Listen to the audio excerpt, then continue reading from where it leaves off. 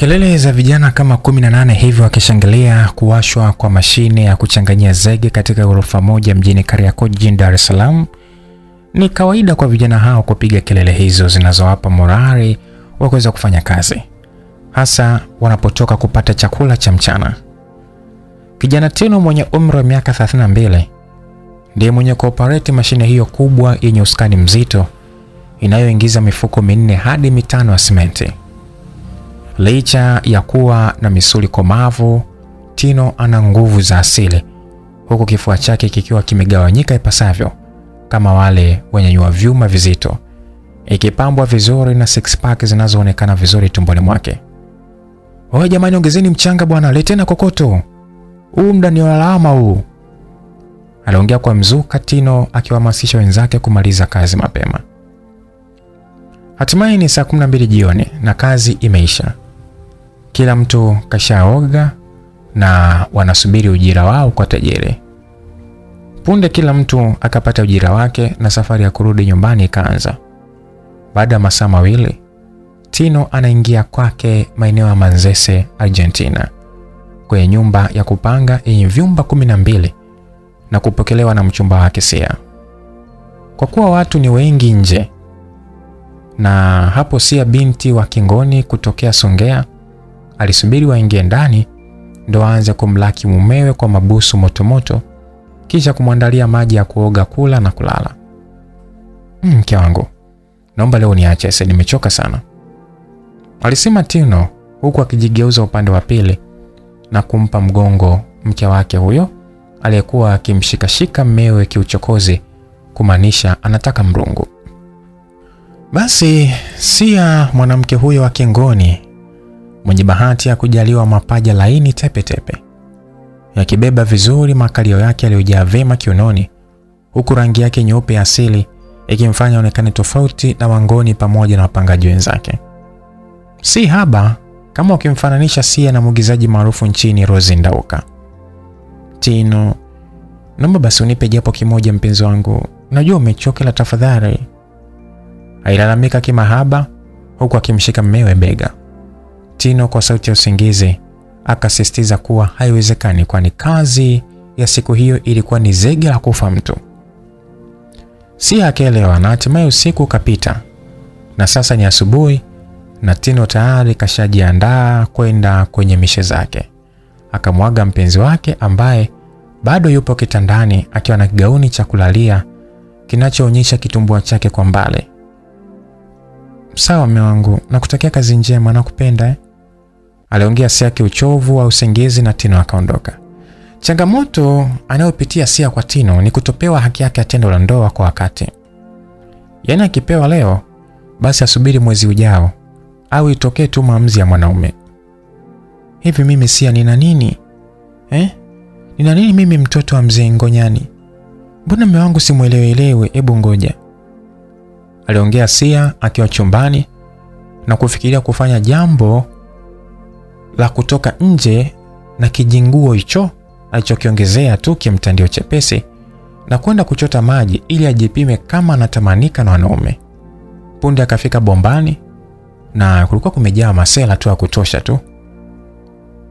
Walikuwa wanachota maji, lakini cha ajabu, Sia kila akijaribu kujiinamisha na kujibebisha, hakuna aliyekuwa anamwangalia, licha ya kuwa na makalio ambayo vijana wengi hupenda kuyakudolea macho. "Wewe dada, kama una kinga basi uondoke." Alisikika mvulana mmoja ambaye alisapotiwa na wenzake. Sia akachota maji na kuondoka huku akitingisha makalio yake, na alipopiga jicho kuibia kama anaangaliwa, ndo kwanza wahuni walikuwa wanaongelea mambo ya kubeti. Basi mitaa ya Manzese pamoja na viunga vyake kuna changamoto kubwa ya maji, hasa mitaa ya Argentina, Mwembe Chai, hata Tip Top. Mara nyingi wananchi kusanyika asubuhi na mapema kwenye nyumba yenye bomba kuchota maji, kwani ndio muda ambao maji hutoka kwa wingi na kukatika mchana hadi usiku. Wakati Sia anahangaika kujipima kwa wahuni kuhusu umbo lake la kuvutia ambalo si lolote kwa masela, mara akapishana na Mwajuma maarufu kama Mwajukidoti kama anavyopenda kuitwa. Sasa Mwaju yeye ni mwembamba kiumbo na ni mweusi ti, ambaye hata kidoti chenyewe ni cha kuchora tu na wanja chini ya pua. Binti huyo mapepe ambaye dela ndo vazi lake kuu, alipotokezea tu na kindoo chake bombani hapo, wahuni walipiga kelele kumfurahia na kumlaki kama vile anaenda kugawa pesa. Sasa walimpokea kwa matani ya furaha, huku Sia akishuhudia sifa anazopewa Mwaju ambaye hajai hata kwenye ungo. Sasa Mwajuma aliendelea kujisifia kwamba piga kelele kwa Mwaju wake, huku akitua ndoo chini na kuanza gumzo na masela hao ambao waliweka ndoo yake pembeni kwanza ili wamfaidi vizuri. Hivi yule ana nini jamani? Ana nini mpaka amletee shobo zote zile? Alijiuliza Sia huku akibinua mdomo. Sasa muda wa chai ulipofika kazini kwa Tino, walikuwa kibandani mwa Sada ambaye kiumbo hatofautiani na Mwaju kidoti, ila Sada ni mfupi mweupe wa kujichubua. Vipi mke wa jambo? Bwana hebu nipe chai bwana. Mke wangu wewe bwana. Ni mazungumzo ambayo mara nyingi Tino huongeaga na Sada binti wa Kisambaa, ambaye mara nyingi humtunuku Tino pale anapohitaji penzi la kulipia. Oya, leo tunamwaga orofa ya 4. Njoo baadaye nikuoneshe chumba nitakacho kuinamisha. Huna lolote?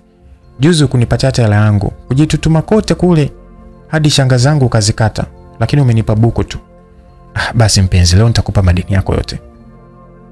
Aliongea Tino huku akilipia chai na kuacha chenchi kwa mchepuko huo, huku akisubiriana mchana kupeana utamu juu ya ghorofa hilo ambalo leo zege lake ni kwenye dim. Nikisema dim mafundi wenyewe wanaelewa. Basi mashine ya kuchanganyia zege ikawashwa na kama kawaida makelele ya mzuka kwa ajili ya kazi hiyo yakapigwa. Na safari hii makelele hayo yalichanganyikana na matusi mbalimbali, ili mradi kila mmoja ajipe nguvu ya kufanya kazi hiyo ambayo ni nzito na hatari, kwani kwa kutumia ndoo kubwa zege hujazwa na kutwishwa kichwani na kupandisha ngazi hadi ghorofa ya 4. Vijana 24 wapo kazini, 4 kwenye mchanga, 4 tena kwenye kokoto, 4 kwenye simenti, 2 kwenye mashine ambapo Tino ndiye kaishikilia, na 10 ndo wakimbizaji, huku wengine wakipandisha kwa kukimbia na ndoo kichwani. Hatimaye ni muda wa mapumziko na kupata chakula pamoja na saa zima la kuvuta pumzi. Tino akanyanyua simu yake. Oya njoo basi na chakula changu ghorofa ya 6.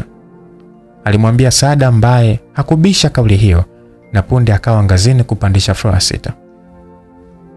Yani kila mtu ananiangalia mimi tu wakati nakuja huku juu. Nimechoka kupandisha ngazi bwana.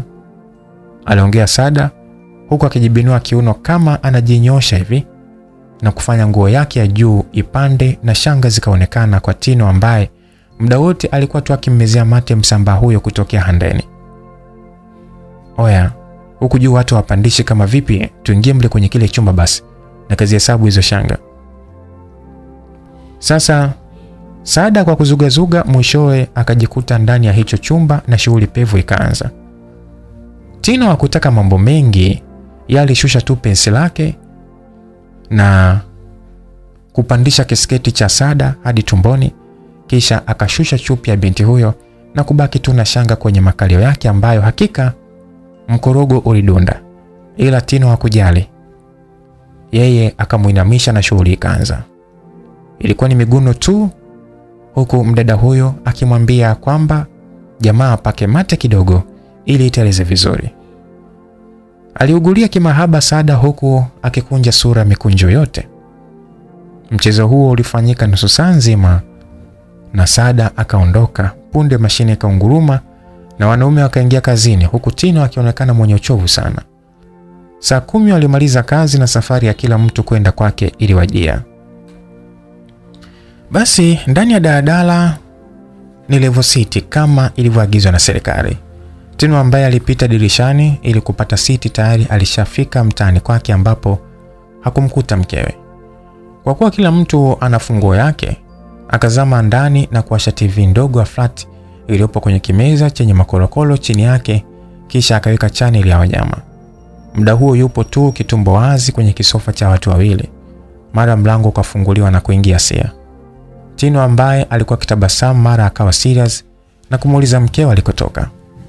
Nimetoka kuchukua nguo zangu kwa fundi, si unajua safari yangu imekaribia mpenzi, alimjibu mumewe na kuunganisha swali kuhusu safari yake kwenda Songea kwa mama yake mdogo. Hivi hiyo safari lazima uende mwezi huu? Aliuliza Tino huku akijua wazi jibu lake ni ndio, kwani ni mwezi ambao Sia na ndugu zake huungana kwa ajili ya kusafisha makaburi ya wazazi wao pamoja na ndugu wengine. Mume wangu inabidi niende. Tena ikiwezekana kesho kutwa, maana anti yangu naye anaondoka siku hiyo. Sawa, acha nione kama nitapata pesa kesho, maana na hali ya corona hali ni ngumu sana. Alidanganya Tino ambaye mfukoni ana pesa kutosha tu kwa nauli ya Songea. Basi maandalizi ya chakula, yani wali njegele, kapikwa. Hatimaye ni muda wa kulala na Sia alipania kumwaga mpenzi wake, kwani isingekuwa poa iwe usiku wa safari. Sasa mapaja ya Sia ni mapana yenye michilizi ya unene. Akiwa amelala kiuchokozi huku kakunja mguu na kufanya kalio la kushoto kubinuka juu huku akimsusia mumewe makalio, ila Tino yeye hana habari.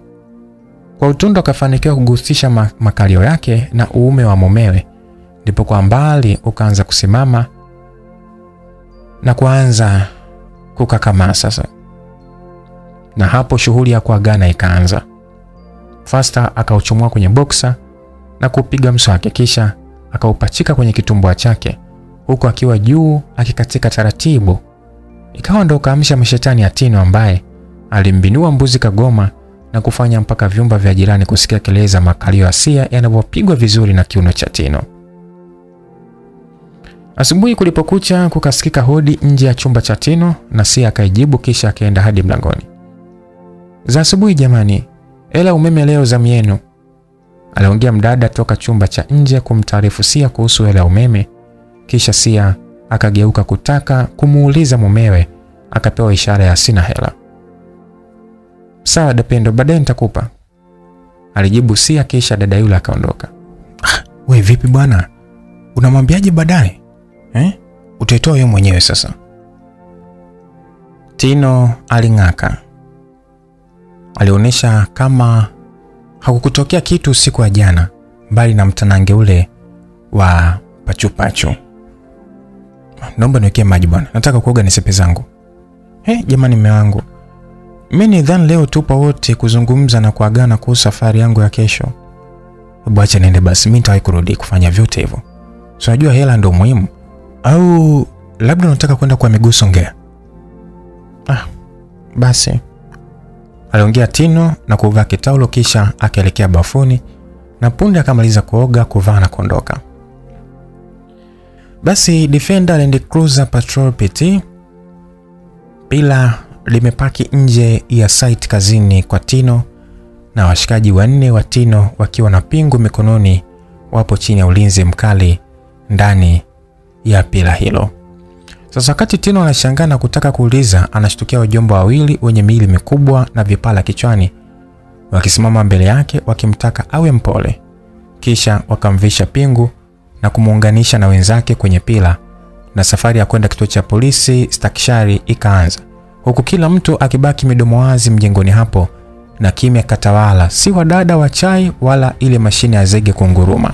Basi Sia kwa kutumia akiba zake akarudi nyumbani kutokea Ubungo kukata tiketi ya safari yake kwa kesho, na anapofika mataa ya Shekilango anapokea simu ya mmewe akimtaka aende kituoni hapo, na Fasta anaunga safari yake kuelekea kituoni hapo panapoogopwa karibu na wahalifu wote jijini.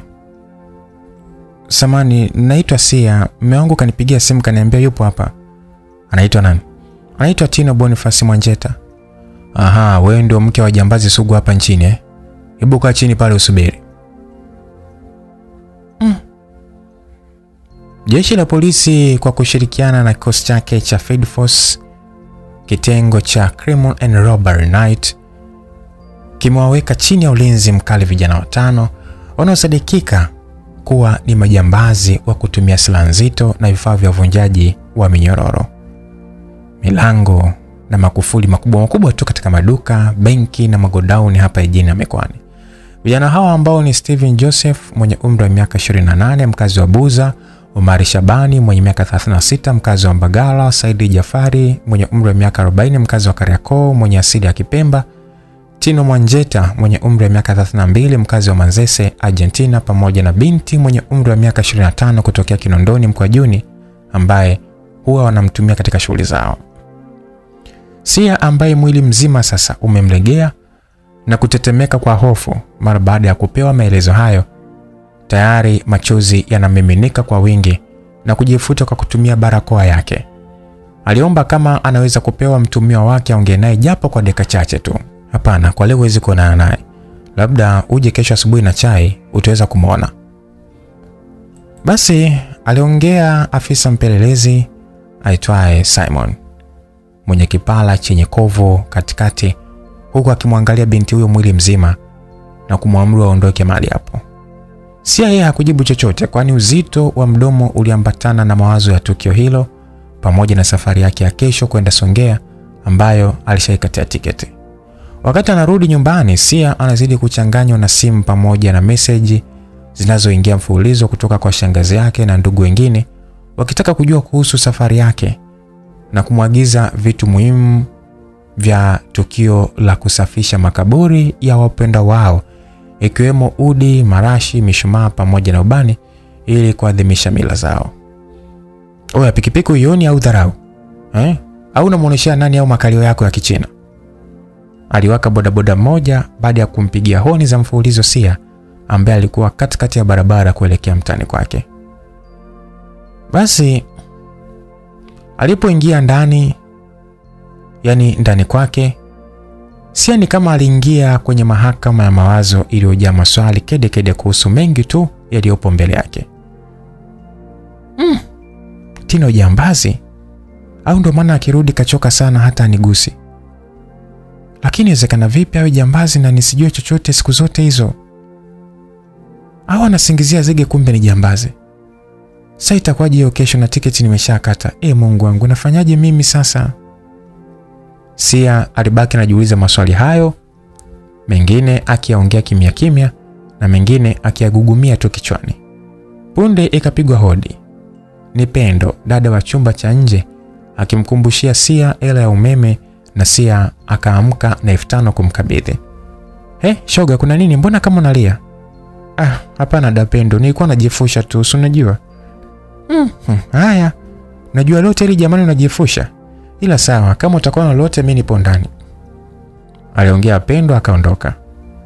Jijini Kariakoo habari ilikuwa ni moja tu, kuhusu kukamatwa kwa Tino Mwanjeta na wenzake wanne.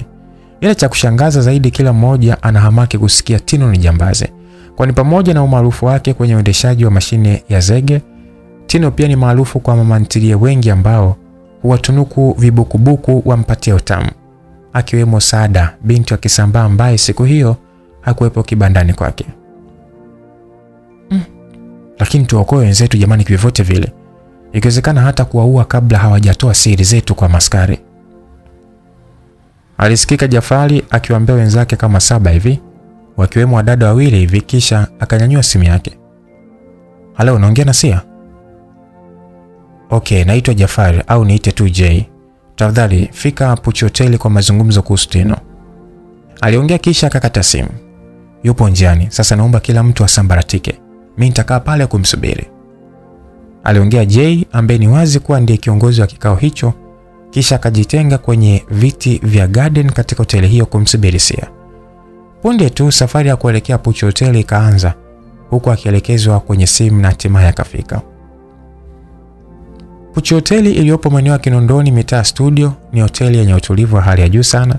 Licha ya kuwa na hudumu wenye uzoefu mkubwa, pia kuna wapishi wataalamu wa vyakula mbalimbali. Na mezani alipokaa Sia na J kama alivyopenda kuitwa, kuna vinywaji na chakula ambacho aliagiziwa Sia mara baada ya J kujitambulisha zaidi na kumtoa hofu Sia ambaye amevalia dela la maua ambalo halikuficha shape lake. Baada ya kumaliza kula, Sia akauliza swali huku akijichokonoa meno na kijiti kutoatoa vinyama vya kuku vilivyobaki kwenye meno. Sasa itakuwaje? Maana kaniambia nirudi kesho, alafu anaonekana ni mkali kweli yule askari. Sikiliza Sia, wewe ni binti mrembo sana na hakuna askari mkali duniani. ila tu ni kazi zao ndo zinawafanya onekane hivyo, ila hautakuwa peke yako. Jay aliongea huku akimuita Sara kwa ishara ya kichwa, binti ambaye punde alikuwa kwenye kikao mahali hapo. Sara mwenye umri wa miaka kati ya 28 hadi 30, ni mrefu, mweupe, mwenye shepu ya kinyanturu, huku makalio yake nusu yalingane na ya Sia. Akavuta kiti kisha Jay akaendelea. Jioni ya leo utakutana na Simon, huyo afisa mpelelezi maeneo ya Kigogo, ukiwa na Sara, na kutakuwa na mtu akiwalinda kwa kila kitu. Aliongea Jay huku akinyanyuka akiwaga kuwa anaenda chooni na kumpa Sara ishara kwa kumbinya bega ili ampangilie Sia ambaye anamwangalia kwa makini mnyanturu huyo. Mambo Sia. Sara alimsalimia Sia kwa uchangamfu. Poa, alijibu kwa kifupi huku akitazama matiti makubwa ya Sara. Unampenda Tino eh? Ya, nampenda sana, ni mume wangu. Naomba jamani mnisaidie ili aweze kutoka. Wala usijali dia. Kesho mmewa atakuwa nyumbani. Kwa hiyo usijali, utakuwa naye kesho nyumbani. Alimaliza Sara na Jay akarudi, mazungumzo yakaendelea, na baada ya kama nusu saa wakamruhusu Sia akajiandae kwa jioni. Basi jioni ikafika na alichokivaa Sia, kama humtolei macho basi utakuwa ni mgonjwa wa hisia. Na safari ya Kigogo darajani kwenda kuonana na Detective Simon, yani kwa jina lake lingine maarufu anaitwa Kipara Makovu, ofisa upelelezi tokea wilaya ya Chato, ikaanza. Jafari akiwa kashakipanga kikosi chake maalum kwa ajili ya usiku huo, walikuwa mitaa Magomeni, kituoni Mikumi, ndani ya gari Alteza nyeusi kumsubiri Sia ambaye yupo njiani. Punde tu Sia alipofika akatazama ndani ya gari hiyo, na kwa kuwa Jay alishampanga Sia tangu mchana ule, basi hakuwa na mengi ya kusema zaidi ya kuwatakia kazi njema, kisha akashuka kwenye hiyo gari na kuvuka barabara kurudi hotelini. Kwenye gari ni Sara ambaye yuko kiti cha mbele na dereva Festo. Nyuma ni Bill pamoja na Sia ambaye alimpa wakati mgumu Bill kwa kipensi cha jeans nyeusi kinachoishia mapajani mwake, huku akiwa na kisweta cheupe cha Tom and Jerry, mikono mirefu chenye kikofia nyuma, ila hakujifunika kwani wigi lake la Brazilian hair lilipamba tu vizuri kichwa chake pamoja na hereni zake za English gold.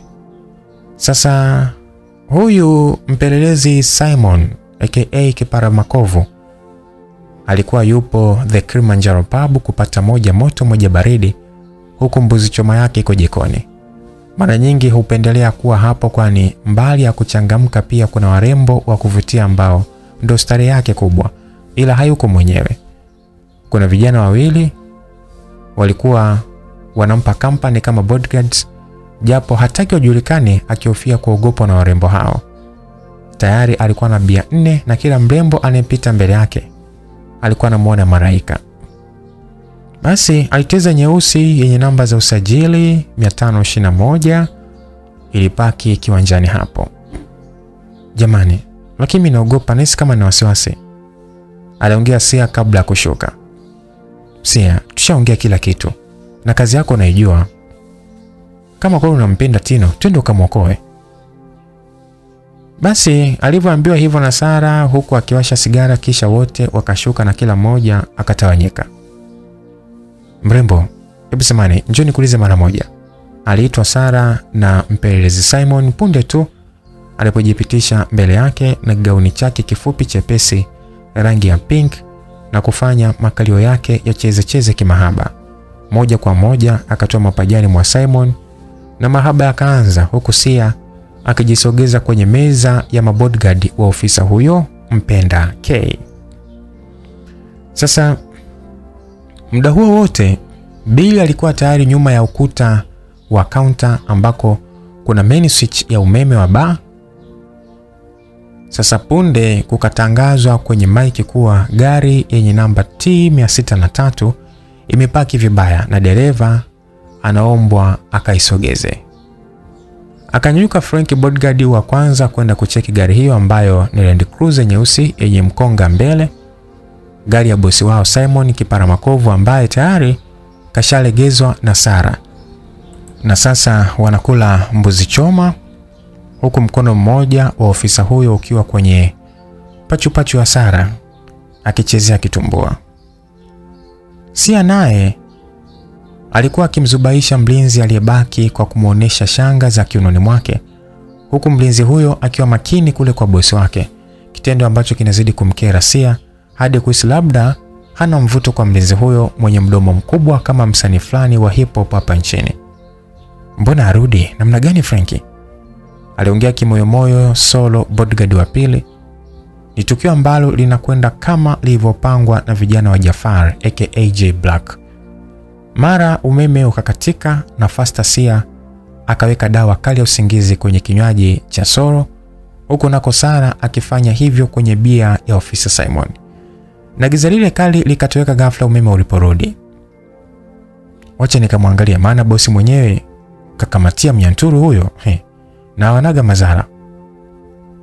Aliongea Solo kimya kimya, akisimama huku akipiga fundo la kumalizia kinywaji chake na kumfanya Sia amtukane kimya kimya kwa furaha. Sasa alipofika kwenye parking na kumtafuta mwenzake bila mafanikio, ndipo alipohisi kizunguzungu na kudondoka chini. Festo ndo alikuwa na kazi ya kuokota miili hiyo kule kwenye parking, huku akichomoa bastola zao na kumlinda Detective Simon ambaye na yeye povu linamtoka kwani dawa ile ilichanganywa kwenye bia. Oh shit, hatakiwi afe, alisema Bill huku akizima tena umeme bila kuonekana, akaenda kumsaidia Sara kuupeleka mwili wa Simon kwenye gari na safari ikaanza. Ndani ya gari ni makelele ya mabishano kati ya Bill mkata umeme na Sara mnyanturu, huku Festo akijaribu kusuluhisha mabishano hayo juu ya kazi iliyofanyika ndani ya dakika 15 zilizopita. Ni kuhusu kuweka dawa ile ya usingizi kwenye bia ya Detective Simon, ambapo ni kinyume na mipango. Sikiliza wewe Fara, uniambie kitu, kama vipi ungeenda kumkatia wewe mwenyewe hilo liumo lako hilo? Aliwaka Sara huku Sia akimtuliza.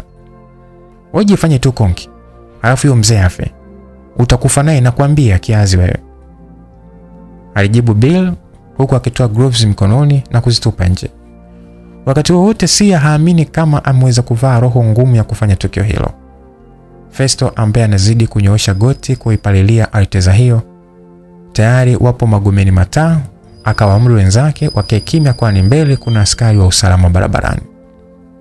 Weka pembeni, waliamliwa na askari huko, kila mmoja akiomba wasisachiwe kwenye buti ambako wameweka mili ya bodyguard wa Simon, huku Simon mwenyewe akiwa hoi ajitambue. Afande, nipo na familia, tunamwaisha baba yetu hospitali Mwananyamala, tunahisi ana corona, aliongea Festo akijifanya anataka kulia. Haya, waini haraka sana na mvae barakoa bwana, msije mkafa wote, alisema askari huyo wa barabarani huku akirudi nyuma kujitadharisha na mgonjwa huyo wa uongo. Sasa uongo wa Festo uliwafurahisha wenzake na kusahaulisha tofauti zao, na punde gari kaingia ndani ya hotel, wakaomba privacy na kushusha mizigo yao kisha wakaingia vyumbani. Usiku huu ulikuwa ni usiku wa kujipongeza kwa kazi nzuri iliyofanywa na vijana wa J Black, na kwa kuwa hoteli hiyo ina club humo, vijana walibadilika na kuingia ukumbini humo kujipongeza, ila Bill alikuwa anamwangalia Sia kwa jicho la kumtamani, na Sia alikuwa ameshagundua hilo kwani kinguo alichopewa na Sara ni kama tu yupo uchi.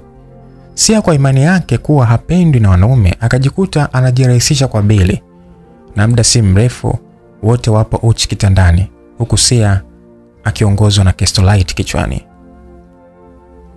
Vitanda vya Puch Hotel havina makelele, na hata milango ya vyumba vyake ni very silence. Mikito ya nje ndani anayopiga Bill kwa Sia, tena kwa ile style ya mbuzi kagoma kwenda, ilifanya wao wenyewe ndio wasikie milio ya makalio ya Sia yakipigwa makofi na viganja vya Bill ili kumtia nyege zaidi mngoni huyo ambaye kesho na safari ya ungonini.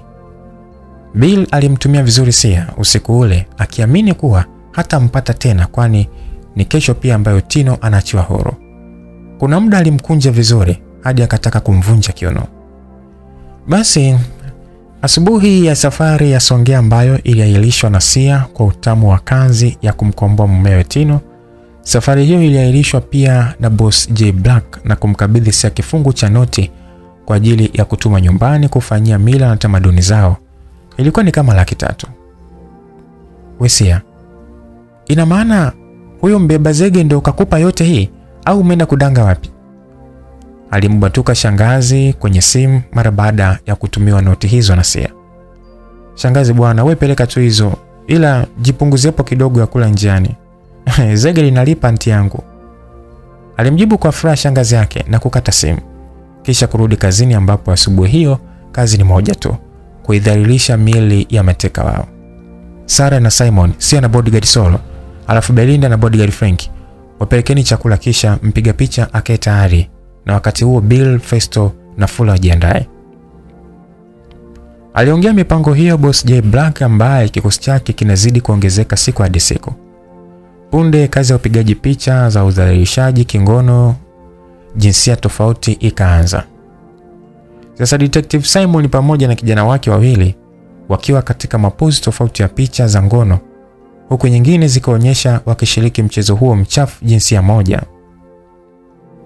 Mr. Simon, nadhani mimi si mgeni machoni mwako, na ninachokihitaji ushakijua. Maamuzi ni yako. Either tuziachie hizi picha mtandaoni au nipe vijana wangu.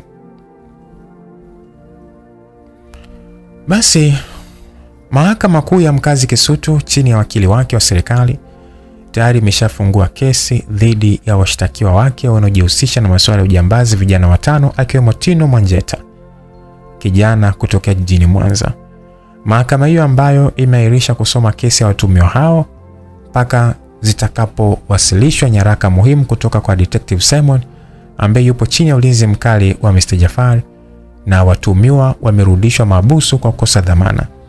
Sasa Detective Simon na vijana wake ambao kila mmoja yupo chumba chake, aliomba kuongea na vijana wake huku akiwa amefungwa miguu pamoja na mikono, akiwa kavalishwa shuka jeupe. Nadhani mnaelewa sheria ya kazi. Hakuna mtu kusema chochote. Kaeni kimya.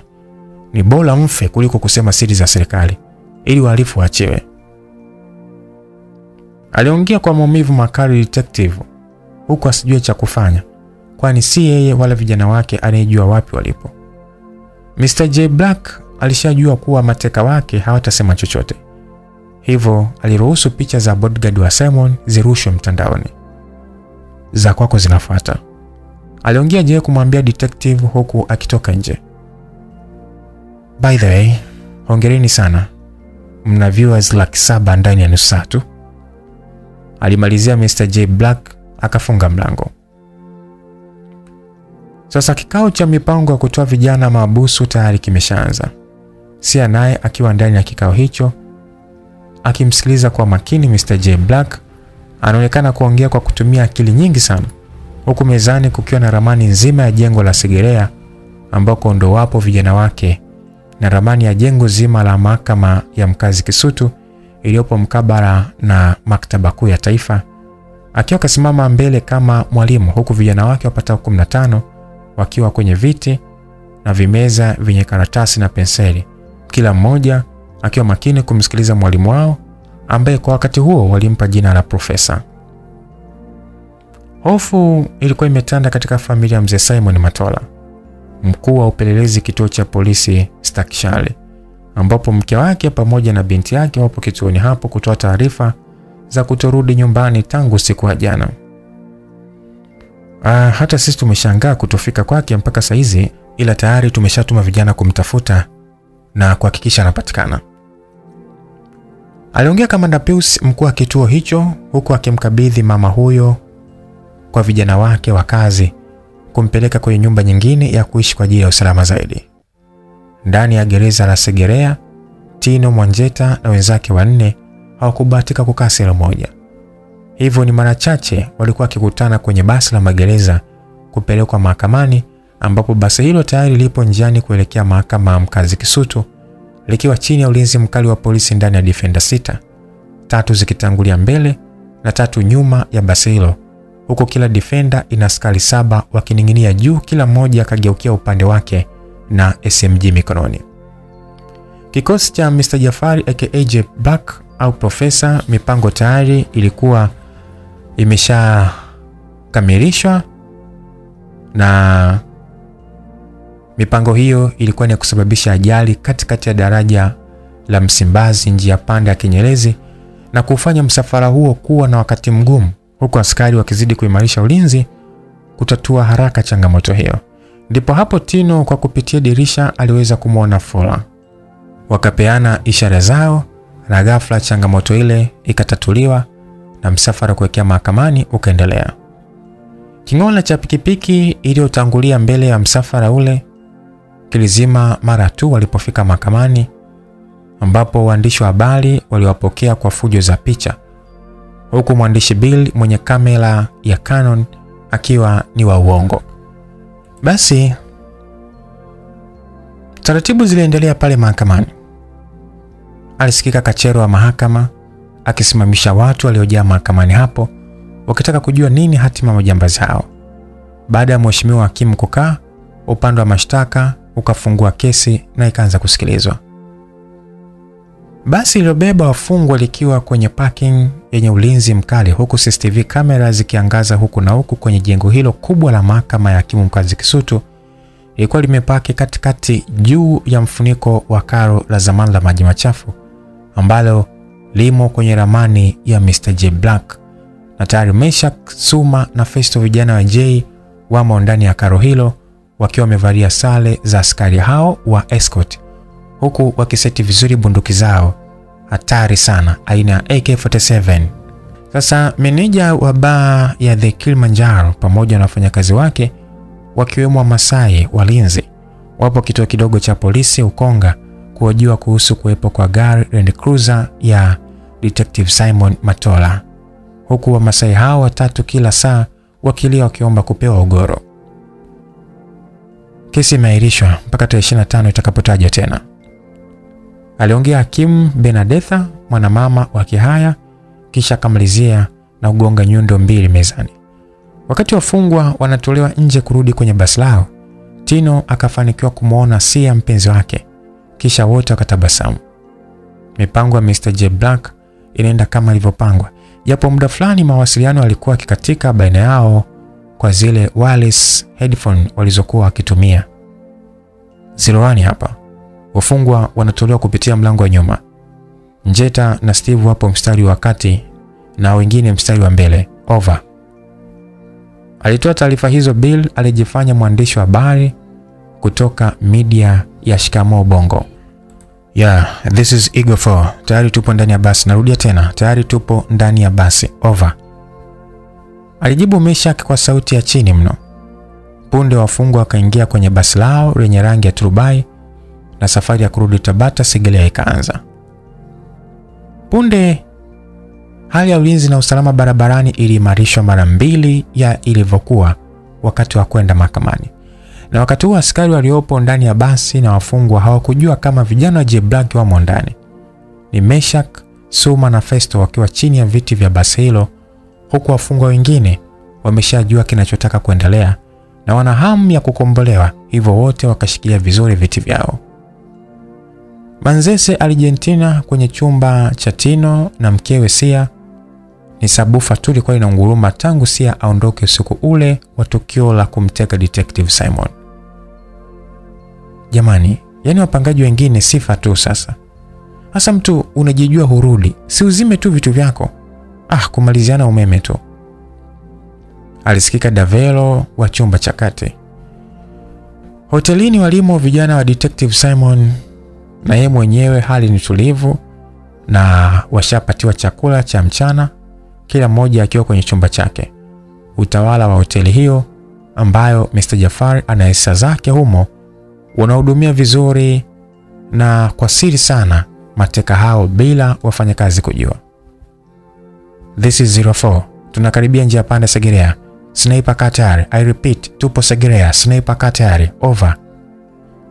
Taarifa hiyo ilitolewa na Meshak kumtaarifu mdunguaji akae katika position yake, kwani muda si mrefu wanafika alipo na kuliteka basi hilo la wafungwa ambalo ulinzi wake kwa sasa ni Defender 9, zote zikiwa zimesheheni askari wa kutosha.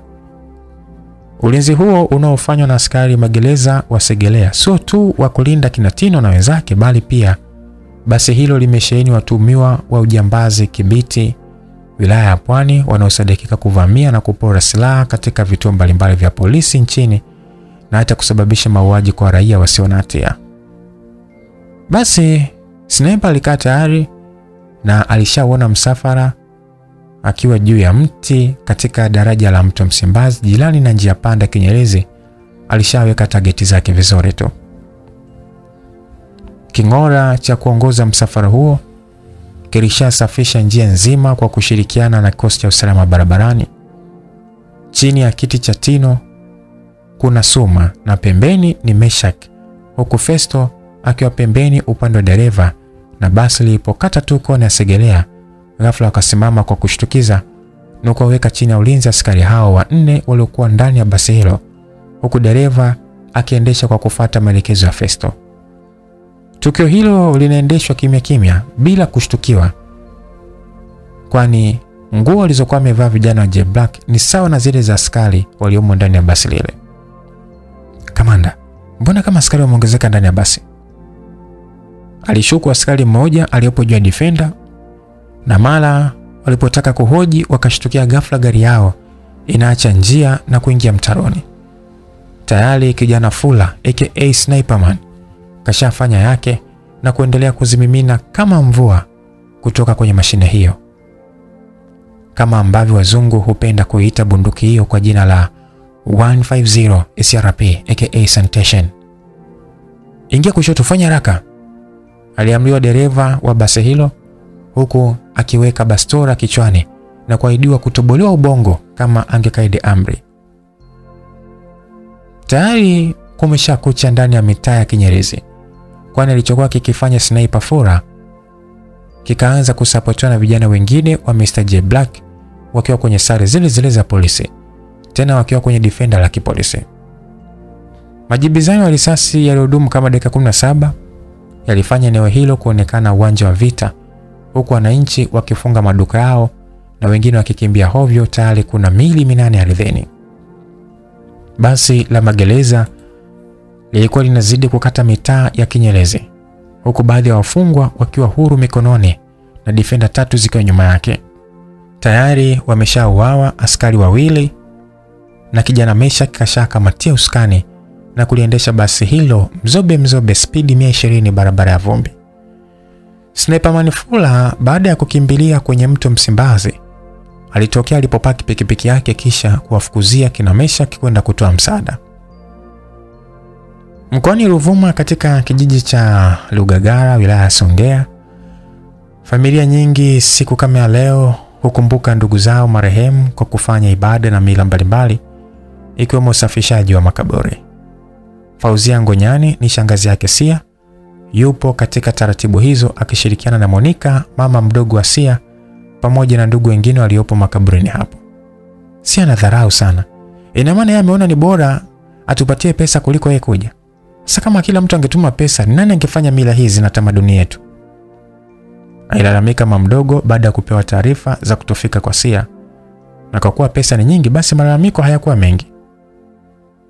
Basi pikipiki ya Honda yenye spidi 130 imeshikiliwa vyema mkono mmoja na kijana Fula mwenye umri wa miaka 34, huku mkono wake wa kushoto ukishambulia defender zile 3 na kufanikiwa kuua askari wengi katika defender zile na kuwafanya kusalenda kwa kuingia mitini, na sasa limebaki defender moja tu la polisi wa uongo ambao ni vijana wa Mr. J Black, huku wananchi wa kata Kinyerezi na viunga vyake wakishangaa basi la wafungwa likikatiza kwa spidi mtaani likifuatiwa na defender pamoja na pikipiki ya Sniper Fula, huku askari wa magereza pamoja na escort yao wameachwa mbali na wengine washaaga dunia.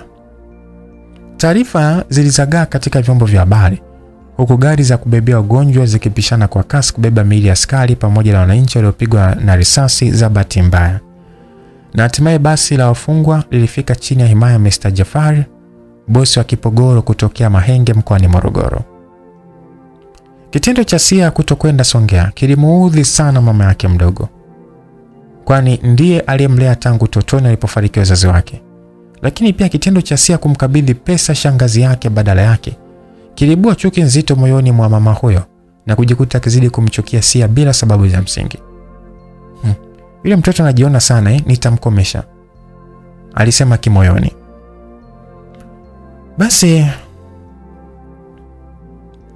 Rais wa nchi ametangaza kutafutwa kwa majambazi walioteka wafungwa na kuua askari wa magereza pamoja na raia wasio na hatia katika kata Kinyerezi, wilaya ya Ilala.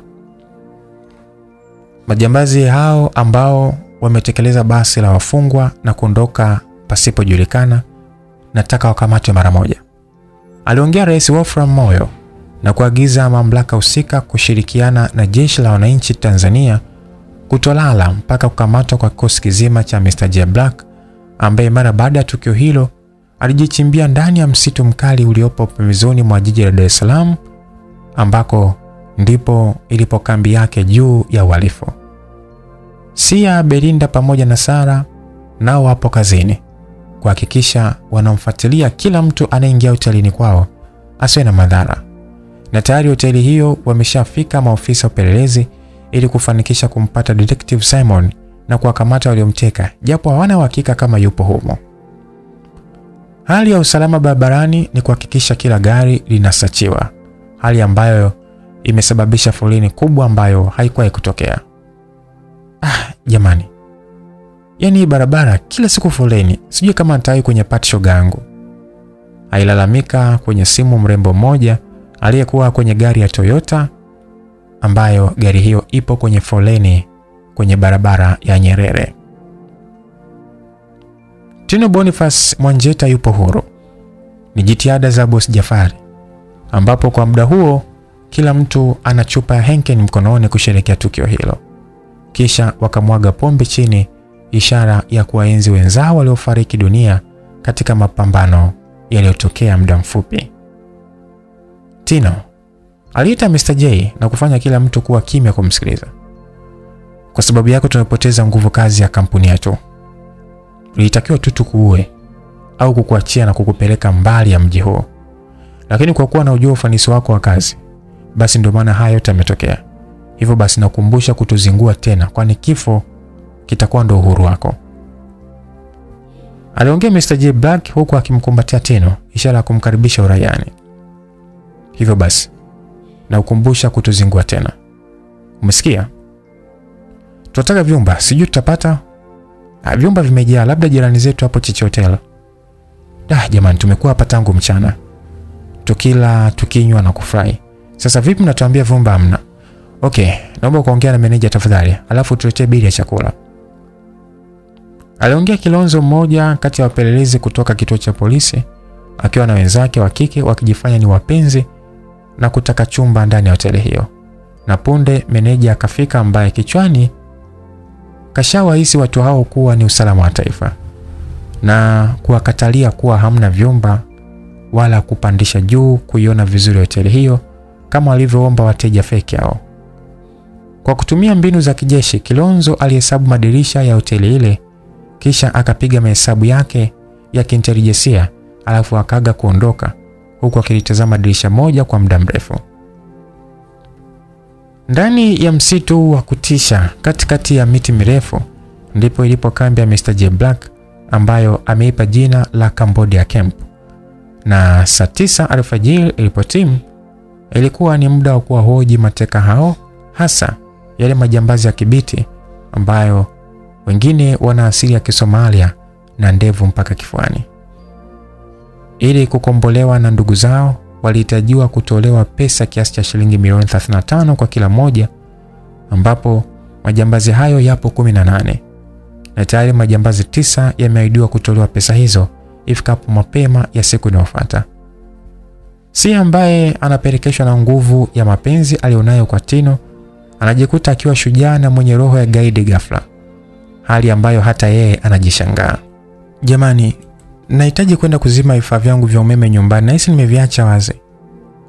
Aliomba udhuru hiyo siku, na Sia, binti wa Kingoni, ambaye jana tundo ilikuwa ni maadhimisho yao kijini kwao ya kuwakumbuka wapendwa wao waliotangulia mbele za haki, ambako kutofika kwake kulimfanya Monica, mama yake mdogo, kuzidi kumchukia na kuapa kumfanyia kitu cha ajabu.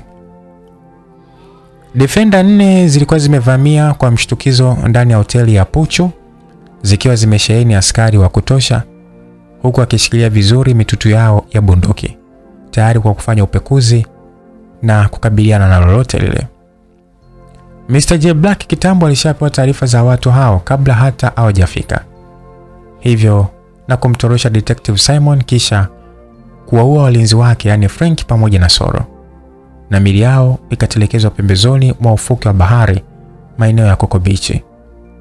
Kikosi cha J Black ambacho kipo katika pori la msitu uliotelekezwa na wananchi kutokana na kuonekana kwa wanyama na wadudu wenye sumu kali, sasa kinatoka porini kikiwa furu ngwamba na kimejipanga kwenda kufanya shambulio la kuweka mambo sawa, ambapo Tino akiwa kiongozi wa msafara huo wa hiyo operation walioipa jina la Back from Sig. Na wakati huo sasa washaungana na wale majambazi ambayo hayakuweza kulipiwa kiasi kile cha pesa, hivyo waliahidiwa kuachiwa huru mara baada ya kumaliza operation hiyo. Si jamani, ulikuwa wapi Shosti? Siku tena 3 zimeshapita. Walimpokea kwa maswali wapangaji wenzake, huku akitaka kujua na shemeji yao yani Tino yuko wapi. Jamani, mimi nipo, nilikuwa tu kwa shangazi yangu Keko. Ile shemeji yenu yupo Bagamoyo. Mnisamee tu jamani, sikuzima bufa langu maana niliondoka ghafla. Alijitetea kwa kudanganya. Sawa Shosti, si tumeshakuelewa. Ila kuna mgeni wako alikuja kuulizia. Mgeni wangu? Ndio. Alisema unafanyia kazi ila kusema anaitwa nani. Ni mdada hivi mrefu mweupe. Okay sawa, shamjua, asante kwa taarifa. Aliongea Sia huku akiingia ndani akiwa na mawazo juu ya mgeni huyo. Kisha akazima vitu vyake na kutoka. Shosti yangu siku hizi uko busy? Aliuliza Rusi, mdada wa chumba cha wani. Hamna, kawaida tu jamani, nitarudi baadaye. Alijibaraguza Sia kwa mbea huyo asiyetaka kupitwa na lolote. Basi kutokea Cambodia Camp ni kikosi kinachoongozwa na Tino na tayari wapo juu ya ghorofa la jirani kuangalia kinachoendelea hotelini kwao. Kwa hiyo unataka tumfanye nini? Mimi nataka tu asiwe na mvuto, yani asipendwe na mwanaume yote, na ikiwezekana hata wanawake wenzake wamchukie. Sawa, mizimu imekuelewa. Hebu tema mate hapa kwenye kiganja changu, alafu rudie maneno nitakayosema mimi. Monica, mama yake mdogo na Sia, yupo kwa mganga kumtengeneza mtoto wa marehemu dada yake aliyefariki mwaka 1978 kwa ajali ya basi kutokea Mbeya kwenda Simiyu. Mganga aliongea kimaneno yake anayojua mwenyewe, kisha Monica alikuwa anarudia maneno hayo ya kishirikina, imani ambayo Monica huiamini zaidi bila kujua imepitwa na wakati. Na walipomaliza akapewa dawa za kwenda kutupa njia panda, huku akiamliwa atoke kinyumenyume njia ya kibanda hicho cha mganga ambacho kipo mlimani kwenye mashamba ya miwa. Basi shirika la habari la Uingereza BBC limeripoti kuhusu kundi kubwa la wahalifu nchini Tanzania, ambapo serikali ya nchi hiyo ipo vitani kupambana na magaidi hao walioua maskari pamoja na raia wasiokuwa na hatia. Shirika hilo pia limetangaza kuhusu kutekwa kwa mkuu wa upelelezi Detective Simon na kufichwa pasipojulikana, huku miili ya vijana wake wawili ikiwa hospitali ya taifa Muhimbili ikifanywa uchunguzi, na tayari jopo la madaktari hospitalini hapo limeshakabidhi majibu ya vipimo vyote kwa mkemia mkuu wa serikali Bwana Sidat Kibando. Sasa juu ya ghorofa ya hoteli ya Paradise ambayo ipo jirani na Puchu Hotel, Tino kwa kutumia kifaa maalum cha kuona mbali anawafuatilia vema askari wakiwa ndani ya vyumba vya hoteli hiyo. Hatuwezi kuanza mashambulizi katika target hii. Wacha tukasubiri darajani mkwajoni. Aliongea Tino kuambia kikosi chake juu ya mpango wa shambulio wanalotaka kulifanya. Punde akapokea simu toka kwa mkuu wake wa kazi Mr. J Black. Haina haja ya kuwafuata darajani. Tayari nishaweka mabomu chini ya defender zao. Rudini tu kambini ila mwe tu makini. Basi safari ya kurudi kambini ikaanza. Baada ya upekuzi wa takriban saa zima na nusu, msafara wa askari ukiongozwa na Kamanda Anton Kandala unakaribia kufika darajani mkwajuni, ambapo J Black kwa kutumia kifaa chake cha GPRS kinamuonesha kila mahali unapofikia msafara huo. Na kwa kuwa kutoka kituo cha basi studio hadi mkwajuni sio mbali, kitufe cha kufyatulia mabomu kilibonyezwa na Mr. J Black na mlipuko mkubwa unatokea maeneo ya Mkwajuni Darajani. Wananchi wanashuhudia tukio hilo huku wengine wakikimbia hovyo na wengine kuzimia kwa hofu ya mshtuko mkubwa. Sasa kikosi cha Tino kinapokea taarifa za kulipuliwa kwa defender za askari zilizokuwa kwenye msafara wa Kamanda Anthony Kandala, na tayari askari wameshazunguka eneo hilo huku magari ya zimamoto yakitafuta pozi zuri la kuzima moto huo mkali ambao joto lake ni centigrade 90. Hivyo kukaliwa umbali wa mita 60 na askari hao wa zimamoto. Rais wa nchi anazidi kukasirishwa kwa matukio hayo, ambapo moja kwa moja anawasiliana na waziri wa mambo ya nje kufanya naye kikao kujadili kupata msaada wa kiintelijensia, na punde waziri huyo anawasiliana na balozi wa Tanzania aliyopo USA. Sia pamoja na wasichana wenzake wanaounda kundi la Mr. J Black wapo Tegeta ndani ya jumba la kifahari wakiwa wamejificha kusubiri amri kutoka kwa mkuu wao wa kazi kujua nini cha kufanya.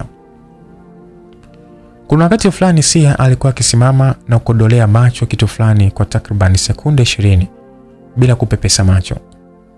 Ni kama mtu aliyepigwa bumbuazi, hali ambayo ilianza kuwashangaza wenzake. Sia, kwani unashangaa nini? Aliuliza Belinda na kumfanya Sia ajibu kwa wasiwasi. Hamna kitu, basi tu huwa nawazaga nyumbani.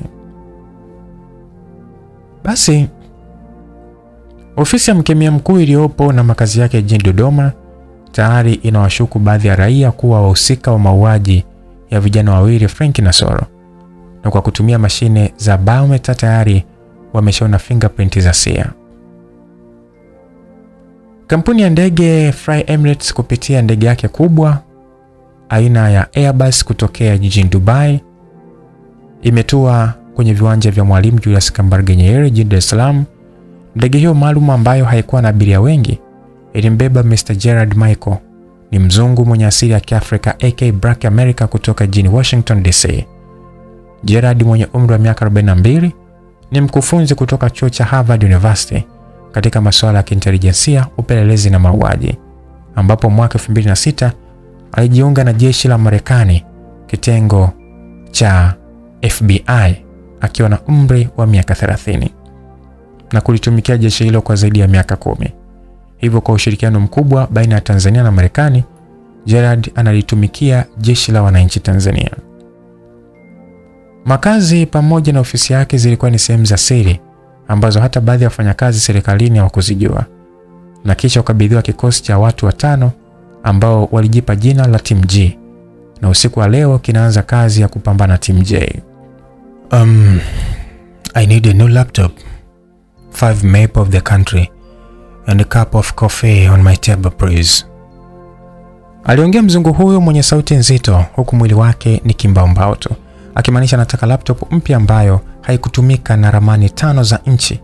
Kisha akaomba awekewe kikombe cha kahawa mezani kwake, ambapo muda huo ndio kikao kilikuwa kinaanza, na punde vikao mezani vyote alivyoagiza na hatimaye kikao kikaanza. Wakati kikao cha Mr. Gerard kinaendelea, huku kwa Mr. J Black ndo kilikuwa kinaisha, ambapo J alikuwa na mipango ya kusafirisha majambazi yale ya Kibiti ambao ameshalipiwa pesa na ndugu zao na kufanya idadi ya mateka ipungue kutoka 18 waliotekwa kwenye basi lile la magereza na kubaki 9. Ndani ya chumba chake cha siri, FBI Gerard Michael akiwa kaishikilia ramani ya nchi huku akibofya laptop ambayo kaichomeka vifaa mbalimbali kwenye poti za USB. Anagundua kitu kwenye mashine hiyo, kisha ananyanyua simu kumpigia Ernesto, mmoja kati ya vijana wake, kisha anamuita haraka kwa mazungumzo. Basi shirika la utangazaji TBC lipo hewani kurusha matangazo yake moja kwa moja kutokea Ikulu mjini Dodoma, rais akizungumza hotuba fupi juu ya matukio hayo yaliyotokea kwa mfululizo jijini Dar es Salaam. Ndugu zangu wa Tanzania, nisingependa kumaliza hotuba hii bila kushukuru serikali ya Marekani kwa msaada waliotupatia. Hivyo naomba Watanzania pamoja na nchi jirani kushirikiana kutokomeza ugaidi huu kwa kutoa taarifa za watu wasiojulikana na sura zenye mashaka kuziripoti polisi au katika serikali zenu za mitaa. Mungu ibariki Afrika, Mungu ibariki Tanzania. Asanteni sana. Alimaliza Mheshimiwa Rais Wolfram Moyo. Lori aina ya Scania lilipakia mchanga tani 7. Pia limepakia majambazi ya kibiti ambayo kwa kutumia oxygen mask wamefunikwa kwa mchanga huo, na lori hilo limesimamishwa na askari wa usalama barabarani kwa ukaguzi. Naomba leseni yako kijana, aliamuru askari huyo huku akizunguka lori hilo kwa umakini. Huu mchanga unapeleka wapi? Alizidi kudadisi kwa umakini askari huyo huku akirusha leseni ya dereva huyo ambaye kalipwa laki za kutosha tu kuweza kuwafikisha mkoani Pwani majambazi hao. Na upeleka Mkuranga Kisangere kwenye site ya Mheshimiwa Mapunda. Alidanganya dereva huku akitumia jina la mkuu wa wilaya mkoani humo, na punde akaruhusiwa kuondoka, na alipopotea tu machoni mwa askari alikandamiza gia na kufanya safari iwe fupi.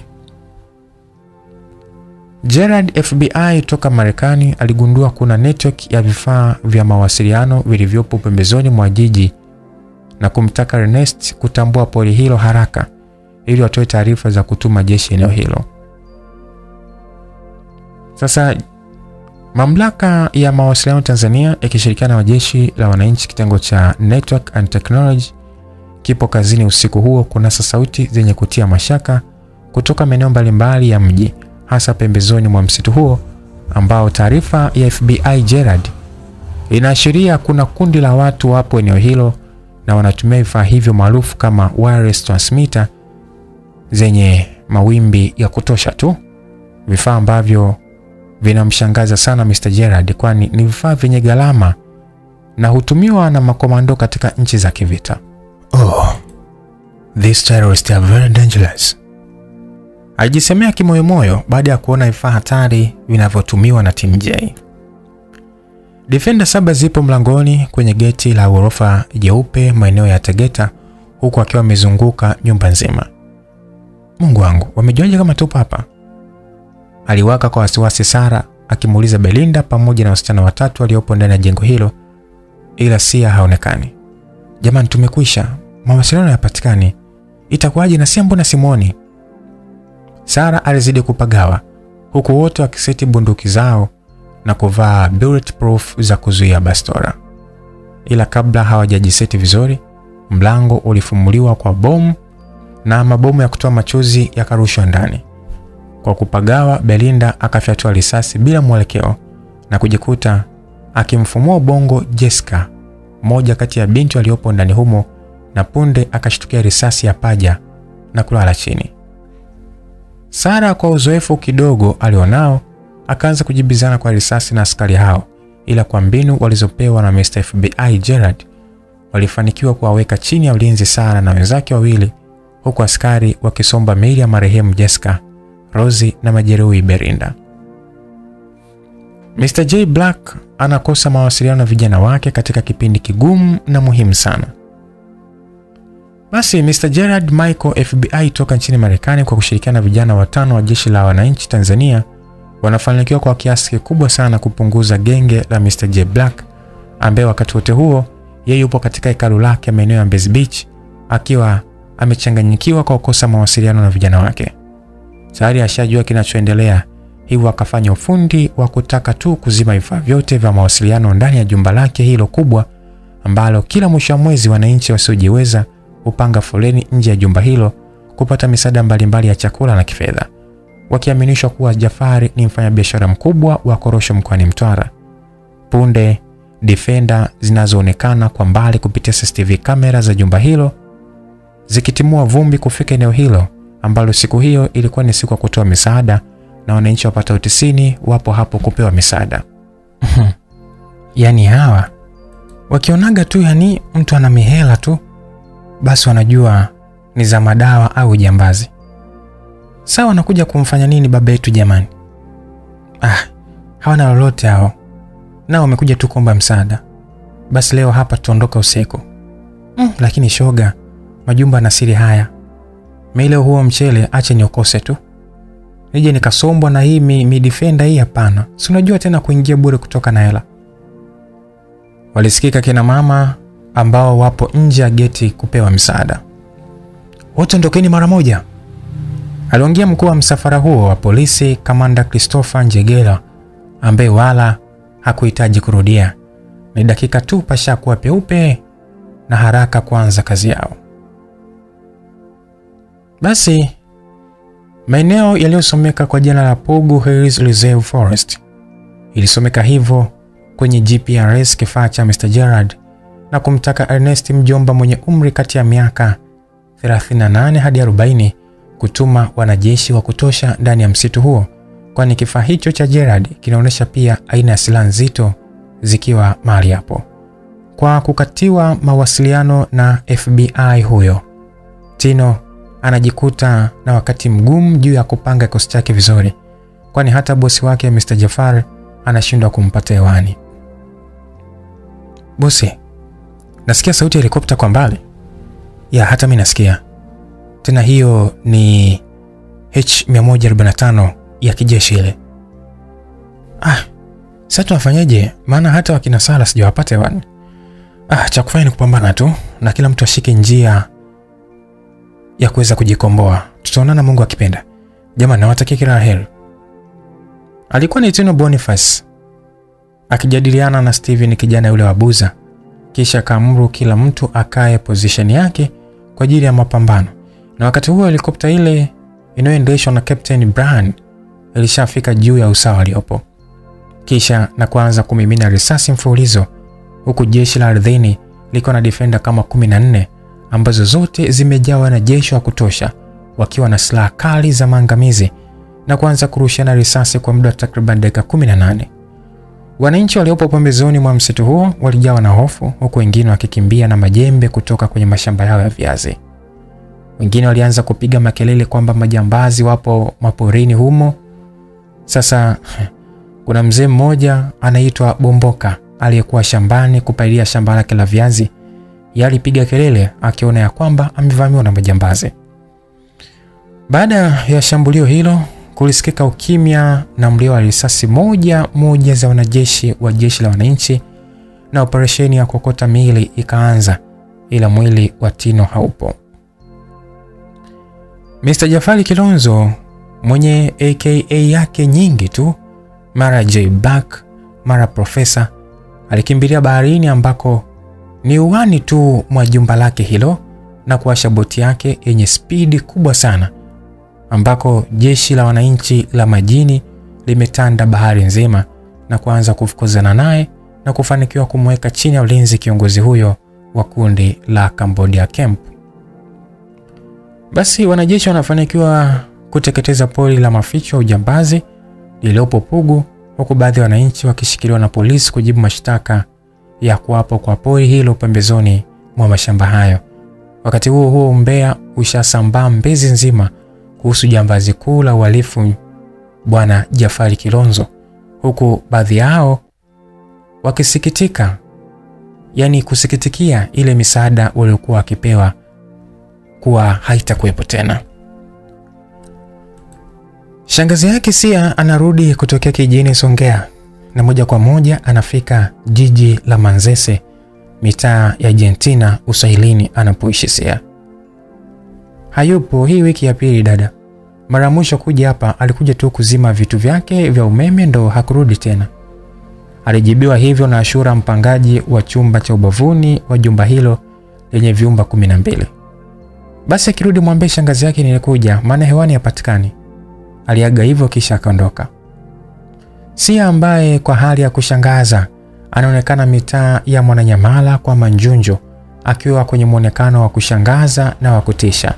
Gauni lake aina ya dera likiwa na vumbi la kutosha lililogandamana na matope kwenye miguu yake, huku kichwani akiwa timtimu, yani usijue rangi ya nywele zake kama ni nyekundu au kawia, na kama sio masizi basi ni kiwi ndo aliipaka usoni, maana kwa ule weupe wake usingeuona popote zaidi ya kwenye mapaja yake, ambayo muda fulani alikuwa akipandisha dela hilo juu na kuwaonesha vijana movie la X bure, kwani hakuwa na chupi. Alitembea pembezoni mwa barabara, Sia mara azomee bodaboda, mara azomee wenye magari, na wakati mwingine anakimbiza watoto huku watu wazima wakimfukuza kwa fimbo. maana kwa harufu inayomtoka ni wazi hajaoga siku kadhaa. Tayari mama yake mdogo alishavunja nazi alizopewa na mganga Pumbundila kutokea Songea. FBI Gerard bado yupo kazini usiku wa mchana kwa kutumia laptop zake ambazo moja alikuja nayo na nyingine aliomba apewe ikiwa mpya. Na kuna ishara ya shimo linaonekana kwenye mitambo yake. Shimo ambalo lipo msituni ilipokuwa kambi ya Mr. J Black, ambalo ndilo alilotumia Tino kutorokea kwenye mpambano ule. Taarifa ya shimo hilo inatolewa na haraka askari wanazama kulifuatilia shimo hilo na kujikuta kitokea Gongo la Mboto Ulongoni. Sasa jijini Dar es Salaam, wilayani Kinondoni, kata ya Mwananyamala, katika soko kubwa lililopo mkabala na hospitali ya Mwananyamala, Sia akiwa kalala kajikunja kwa ubaridi wa alfajiri wa siku hiyo, anaamshwa na mwenye fremu hiyo kwa kudhaniwa ni mwanga. "Hebu toka mchawi mkubwa we. Fremu zingine hujaziona? Nyinyi mnajifanya machizi kumbe ndo wanga wenyewe." Aliwaka dada huyo muuza madela huku akifutafuta uchafu pale alipolala Sia. Maiti zilizopatikana katika mapigano ya polisi pamoja na vijana wa Mr. J Black msituni kule zimetangazwa kwenye vyombo vya habari, zikatambuliwa na ndugu zao ikiwemo miili ya wanawake watatu. Taarifa hizo zinamshtua Tino aliyopo kwenye kibanda cha chipsi na kumfanya amfikirie Sia na kina Belinda. Kelele za wafungwa katika gereza la Ukonga zinazidi kupanda moto mara baada ya wafungwa hao kuona wenzao waliojaribu kutoroshwa wanarudishwa gerezani. Mr. J pamoja na vijana wake wanatenganishwa vyumba ndani ya gereza hilo kubwa lenye ulinzi mkali. Sasa Tino, kwa kuamini kuwa taarifa zile za miili ya majambazi ya kike ni Sia na wenzake, basi anaanza taratibu kumfuata Sia akilini mwake. Na kwa kuwa hakuwa na mapenzi ya dhati kwa mrembo huyo, swala la kumsahau linakuwa jepesi na haraka taswira ya muuza chai Saada ikaanza kutawala kichwani mwa Tino. "Pumzika pema peponi Sia. Tuliwapenda lakini Mungu kawapenda zaidi." Aliongea Tino huku akishika njia kwenda Manzese getoni kwake. Shangazi yake Sia anazidi kupagawishwa na ukimya wa Sia, kwani si hewani tu bali hata nyumbani hampati, na moja kwa moja anaelekea kituo cha polisi kutoa taarifa za kupotea kwa mpwa wake huyo, mtoto wa kakake. "Anaitwa nani?" aliuliza askari huyo mfupi mweusi kituo kidogo cha polisi Argentina. "Anaitwa Sia Ngonyani. Ni mweupe mrefu alafu ana..." Kabla hajamalizia akakatishwa na askari, jambo lilomfanya ashangae shangazi huyo kwa kujulikana kwa Sia kituoni hapo. Kwa njia za vichochoro na kwa kujificha uso kwa barakoa na kofia, Tino anafika geto kwake mchana kweupe. Shobo za wapangaji, mara ulikuwa wapi, mara Sia yuko wapi, hakutaka kujibu. Jamani, Sia yupo kwa mama yake mkubwa, atakuja kesho. Aliwatuliza tu hivyo, akainama kwenye kifutio cha miguu, akachukua funguo, akazama ndani na kubadilisha nguo, kisha safari ya kwa Saada muuza chai wa Kisambaka yako ikaanza. Akiwa katika chumba cha mahojiano, Mr. Jafar akiwa na kamanda wa kipolisi gerezani humo anatakiwa atoe maelezo ya wapi alipo Detective Simon na Tino. Pia anahojiwa kuhusu kundi lake hilo na ni wapi alipokuwa akipata silaha nzito namna ile. Mahojiano yanayoenda sambamba na adhabu ndogo ndogo zilizomchafua damu ile mzima. Sia akitangatanga kwenye majalala mbalimbali kusaka chakula katika mitaa ya Kinondoni Manyanya, anaokuta kimfuko cha mabaki ya ugali na mboga za majani, kisha anaanza kula, tukio ambalo linawashangaza watu mbalimbali eneo hilo, huku wengine wakimhurumia kwa kumrushia matunda ya ndizi ambazo anakula bila kumenya. Shoga yangu, na sio vizuri, yule mwanamke mwenzetu ujue. Hizo ndizi hata kummenyea. Bwana nimenyeza nini? Atamenya mwenyewe. Walizungumza mabinti hao katika frame ya saluni ya kike maeneo hayo. Hivi nyinyi mnashangaa nini? Hebu njoni basi muwekee dawa wateja. Aliongea Pendo ambaye ni moja kati ya wapangaji nyumba moja na Sia. Shoga, njoo muone chizi mpya jamani. huyo anaonekana ndugu zake wamemchezea, aliongea Sinura, dada wa saluni aliyerusha ndizi kwa Sia. Jamani, huyu dada mbona kama namjua? Aliongea Pendo huku akimtazama vizuri Sia ambaye anamkumbuka kwa staili ya nywele zake na lile dera ambalo limekuwa chafu zaidi upande wa mbele. Unamjua hiyo kuyo? Wewe na machizi wapi na wapi? Bwana, hebu subirini bwana. Huyu mbona kama Sia jamani? Huyu mpangaji mwenzangu huyu. Basi Fauzia Ngonyani, shangazi yake na Sia, baada ya kusomewa faili la Sia kituoni pale, alichanganyikiwa sana. Mwili wake ulikuwa umemlegea na kushindwa hata kunyanyuka aliporuhusiwa atoke kituoni pale. Maswali aliyojiuliza ni kama yale aliyojiulizaga Sia wakati anapokea taarifa za ujambazi wa Tino. Au ndo zile 300,000 alizonipa? Alijiuliza shangazi huyo mwenye kujichubua ngozi yake. Hakuna ambaye angeweza kumtambua Tino wakati anaenda Kariakoo kwa kimada chake Saada muuza chai. Kuna muda mwingine alikuwa anapishana hadi na polisi. Na alipofika kibandani hapo alishangaa kuona pamejengwa duka na Mangi uko bize hana habari. Mangi, nipe sigara. Alimzuga kwanza kabla ya kumuulizia kuhusu kibanda kile. Na alipoiwasha na kupiga puff 3, akamuulizia na kupewa majibu ya wapi binti huyo alipo. Moja kwa moja ikaanza safari ya Keko kumfuata Saada kama alivyoelekezwa na Mangi. Basi jamani, kama akirudi mwambieni shangazi yake bado namtafuta. Sawa shangazi, tumekuelewa, tutamwambia. Aliaga shangazi kwa kuacha ujumbe huo kwa Vero, mpangaji katika jumba hilo. Na wakati anaondoka, Vero anapigiwa simu na Pendo kupewa taarifa za Sia. Na kwa kuwa shangazi hajafika mbali, Vero anamkimbilia na kumpa simu. Basi nisaidieni kumkamata, ikiwezekana mfungeni kamba, nipo njiani kuja. Aliongea shangazi akiwa katika hali ya kupagawa, huku akijifunga vizuri kanga yake na kupiga hatua kubwa kubwa kuelekea kituo cha basi. Keko Furniture iliyopo Temeke karibu na mtaa wa Viwandani ndipo ilipo ofisi mpya ya Saada, na kwa maelekezo ya Mangi, Tino asingeweza kupotea. Wali na samaki tafadhali, aliagiza Tino kibandani mwa Saada, na kumfanya binti huyo aishangae sauti hiyo na kugeuka taratibu na kukutana na sura ya Tino. Saada wala hakushtuka kwa sababu alishajua mishe zote za Tino, hivyo alibaki tu kumwogopa. Basi shangazi alifanikiwa kumuona Sia akiwa katika hali mbaya sana na akiwa katikati ya jalala maeneo ya Kinondoni B, mitaa ya Togo. Na kwa jinsi alivyochezewa Sia, amekuwa ni mtu wa kushangaa kwa kuganda takriban sekunde 20. Sio tu shangazi, hata kina Pendo wapangaji wenzake wamejawa na mshangao mkubwa kumuona mrembo huyo akiwa rafu kupindukia. Jamani, nina 10,000 tu, naombeni mnisaidie kumkamata ili niweze kumpeleka hospitali, aliongea shangazi huku akilia kuambia vijana wa maeneo hayo wamsaidie. Basi Saada, binti wa Kisambaa, anazidi kumkataa Tino kutokana na story za ujambazi alizosikia.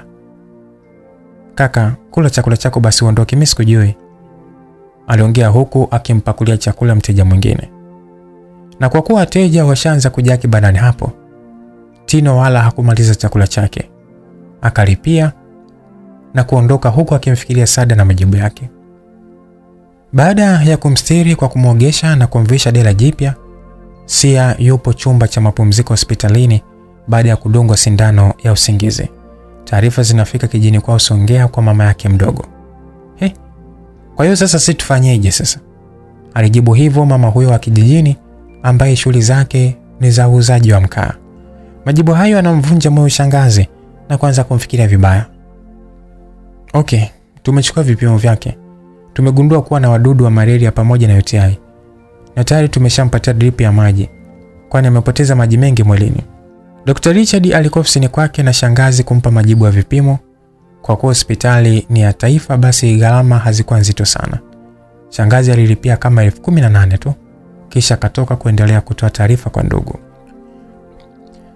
FBI Gerard Michael, Yeye amesaidia kwa kiasi kikubwa serikali ya Tanzania na leo ni safari yake kurudi Marekani, huku kazi aliyoiacha ni kutafuta kwa Sia na mumewe Tino. Shangazi, hapo hospitali utapoteza tu hela. Mimi na mtaalamu kule Chanika. Twende nikupeleke Sia akapone. Tena kule utamjua hadi aliyomfanyia hivyo. Basi, ni siku ya 4 tangu Sia alazwe hospitalini. Ni maeneo ya hospitali ya Mwananyamala. Shangazi yake ameshaanza kutumia viakiba vyake vya kwenye kibubu. Kichwani mwake kumejaa sentensi ya pendo kuhusu Chanika kwa mganga wa kienyeji. Lakini pia amejawa na shauku ya kutaka kumjua aliyemfanyia hivyo mtoto wa kaka yake, na tayari anamuhisi mtu fulani. Jeshi la polisi nchini Tanzania katika jiji la Dar limeshachapisha na kusambaza mitaani na mitandaoni picha za Sia pamoja na mewe Tino kuwa ni majambazi wakubwa, na donge nono litatolewa kwa atakayetoa taarifa na kufanikishwa kukamatwa kwa wawili hao.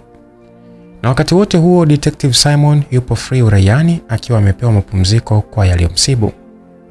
Tino baada ya kutolewa nishai na mrembo Sada anaamua kurudi ghetto kwake, huku akishangaa kuona watu wamejazana katika kila nguzo ya nyaya za umeme wakisoma kwa makini dau la 300,000 iliyotolewa na jeshi la polisi.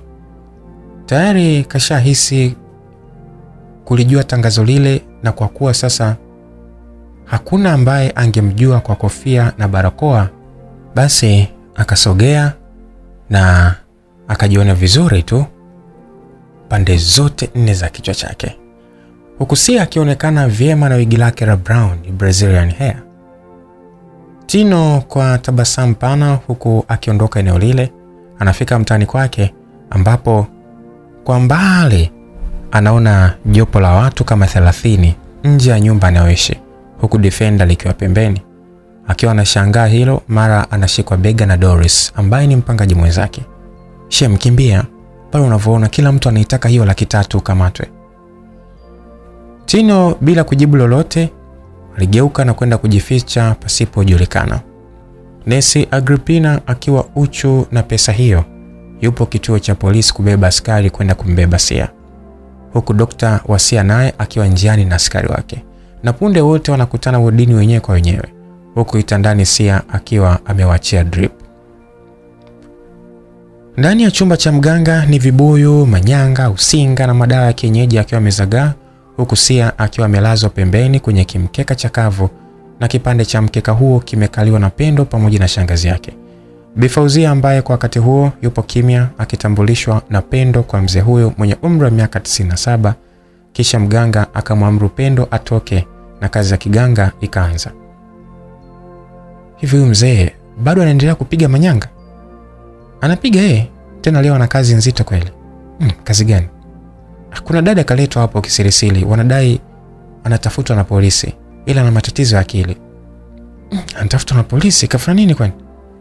Wanadai ni jambazi sijui kibaka. Bwana, tuache na hayo. Vipi biashara zako huko mjini? Aliuliza Neema, bibi mwenye umri wa miaka takribani 85, na muda wote huo alikuwa akiongea kwa shida ile ya kibibibi, huku akivuta sigara yake kali yenye kuwashwa pande mbili.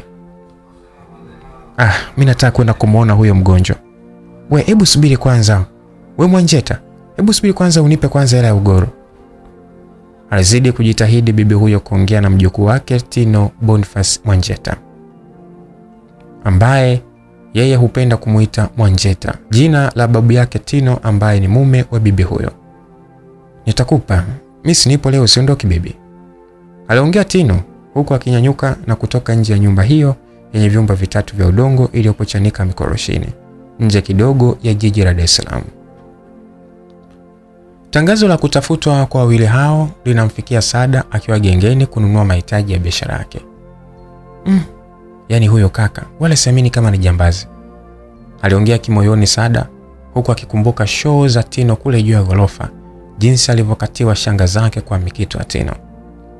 Nje ya nyumba ya mganga ni Pendo akiwa amekalia kistori kusubiri shoga yake aaguliwe. Mambo Pendo, alisalimia Tino kwa sauti ya chini na kumfanya Pendo ashtuke kwa hofu sana. Ni kawaida jiji la Dar es Salaam kuibuka jambo fulani na kupotea ghafla. Hii ni kutokana na wachache wenye kupuuza maagizo ya serikali au hata kuleta mzaha kwa taarifa za uongo zinazotolewa na baadhi ya wananchi. Wapo wananchi wanaopiga simu kwa namba ile ya kwenye tangazo la kutafuta kwa Tino na Sia wakidai wameonekana Bagamoyo, na wengine wakisema wamewaona Manyara. Kuna wengine wakidai kuwa watu hao washafariki, huku wengine wakisema watu hao wapo kisiwani Zanzibar. Baada ya kupewa mkasa mzima kuhusu jambazi wa Tino na Sia, Pendo anabaki mdomo wazi huku akishiwa nguvu. Na ndio mdau huo sasa naye kwa kujikaza anamsimulia Tino story nzima ya Sia na jinsi gani wamefika hapo. Shem, hili jiji aliwafai tena. Taarifa zenu zimezagaa karibu nchi nzima. Ushauri wangu ni bora mtafute mkoa salama wa kujificha, na ningewashauri muende Lindi, aliongea Pendo huku akimwangalia Tino kwa jicho la siamini kama hawa ni majambazi. Punde Pendo aliitwa ndani na kumkuta Sia akiwa amekaa kitako huku damu nyingi ikiwa imetapakaa pembeni yake. Kisha mganga akampa ishara ya kukaa kimya na Pendo akafanya hivyo. Tino akiwa nje huku akitamani kuchungulia ndani, mara shangazi anatoka nje akiwa analia bila kutoa sauti, na anapomwona Tino kilio kinakata na kubaki kumshangaa Tino. Tino naye anamshangaa shangazi kwa kumkumbuka tu kumuona kwenye simu. Kabla kusema chochote kwa wale hao, wote wanaitwa ndani na Pendo. Kisha mganga anawasimulia yote aliyotokea. Kisha mganga anatoa ramri na kuwatajia mahali pa kwenda kuishi. Wakati huo wote Tino haache kumtazama Sia ambaye alidhani kuwa amekufa. Tino, mume wangu, mimi nipo hai. Sikujua chochote kinachoendelea mara baada ya kutoka Puchi hoteli, aliongea Sia kwa sauti ya chini huku msaidizi wa mganga akifutafuta damu pembezoni mwa Sia. Sababu za damu hizi kutoka ni za nini? Aliuliza Tino huku akimtazama Sia mdomoni ambako kuna damu chini ya kidevu.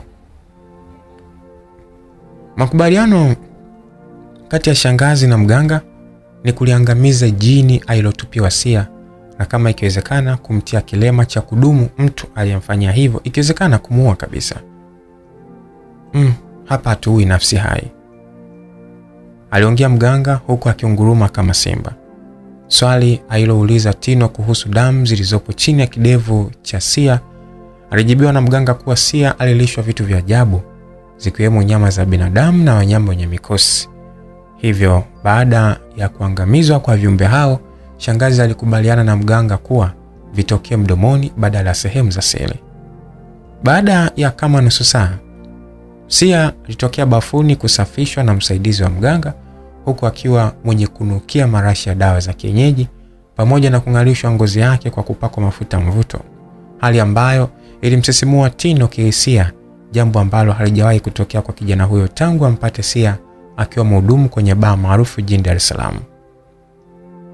Sia kumbe ni mzuri hivi, alijisemea Tino kimoyomoyo, huku Pendo naye akiwa ameduaa kumtazama Sia kwa jinsi anavyonyambulika maungo yake hasa ya nyuma. Shoga, kweli umepona, aliongea kwa sauti Pendo kumwambia Sia na kumfanya tu tabasamu. Kisha mganga akawaita kwa mazungumzo.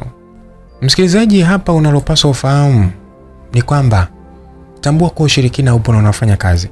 Yawezekana haukuwahi kukutokea wala hukuwahi kuuona, ila tambua kuwa waliopoteza maisha kutokana na ushirikina wapo, na wapo walioharibu maisha ya watu kwa huo ushirikina. Kwa hiyo amini ya kwamba ushirikina upo.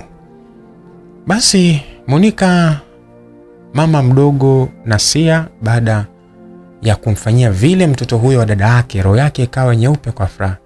Na leo wakati anaoga bafuni anashangaa kuona damu nyingi zikichuruzika kutokea sehemu zake za siri upande wa kitumbua chake.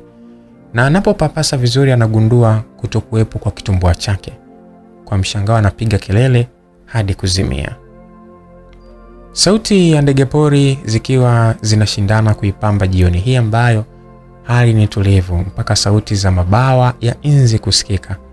Uani mwa nyumba ya mganga ni kikao ambacho mwenyekiti wake ni mzee Hombolo mwenye mvi kichwa kizima.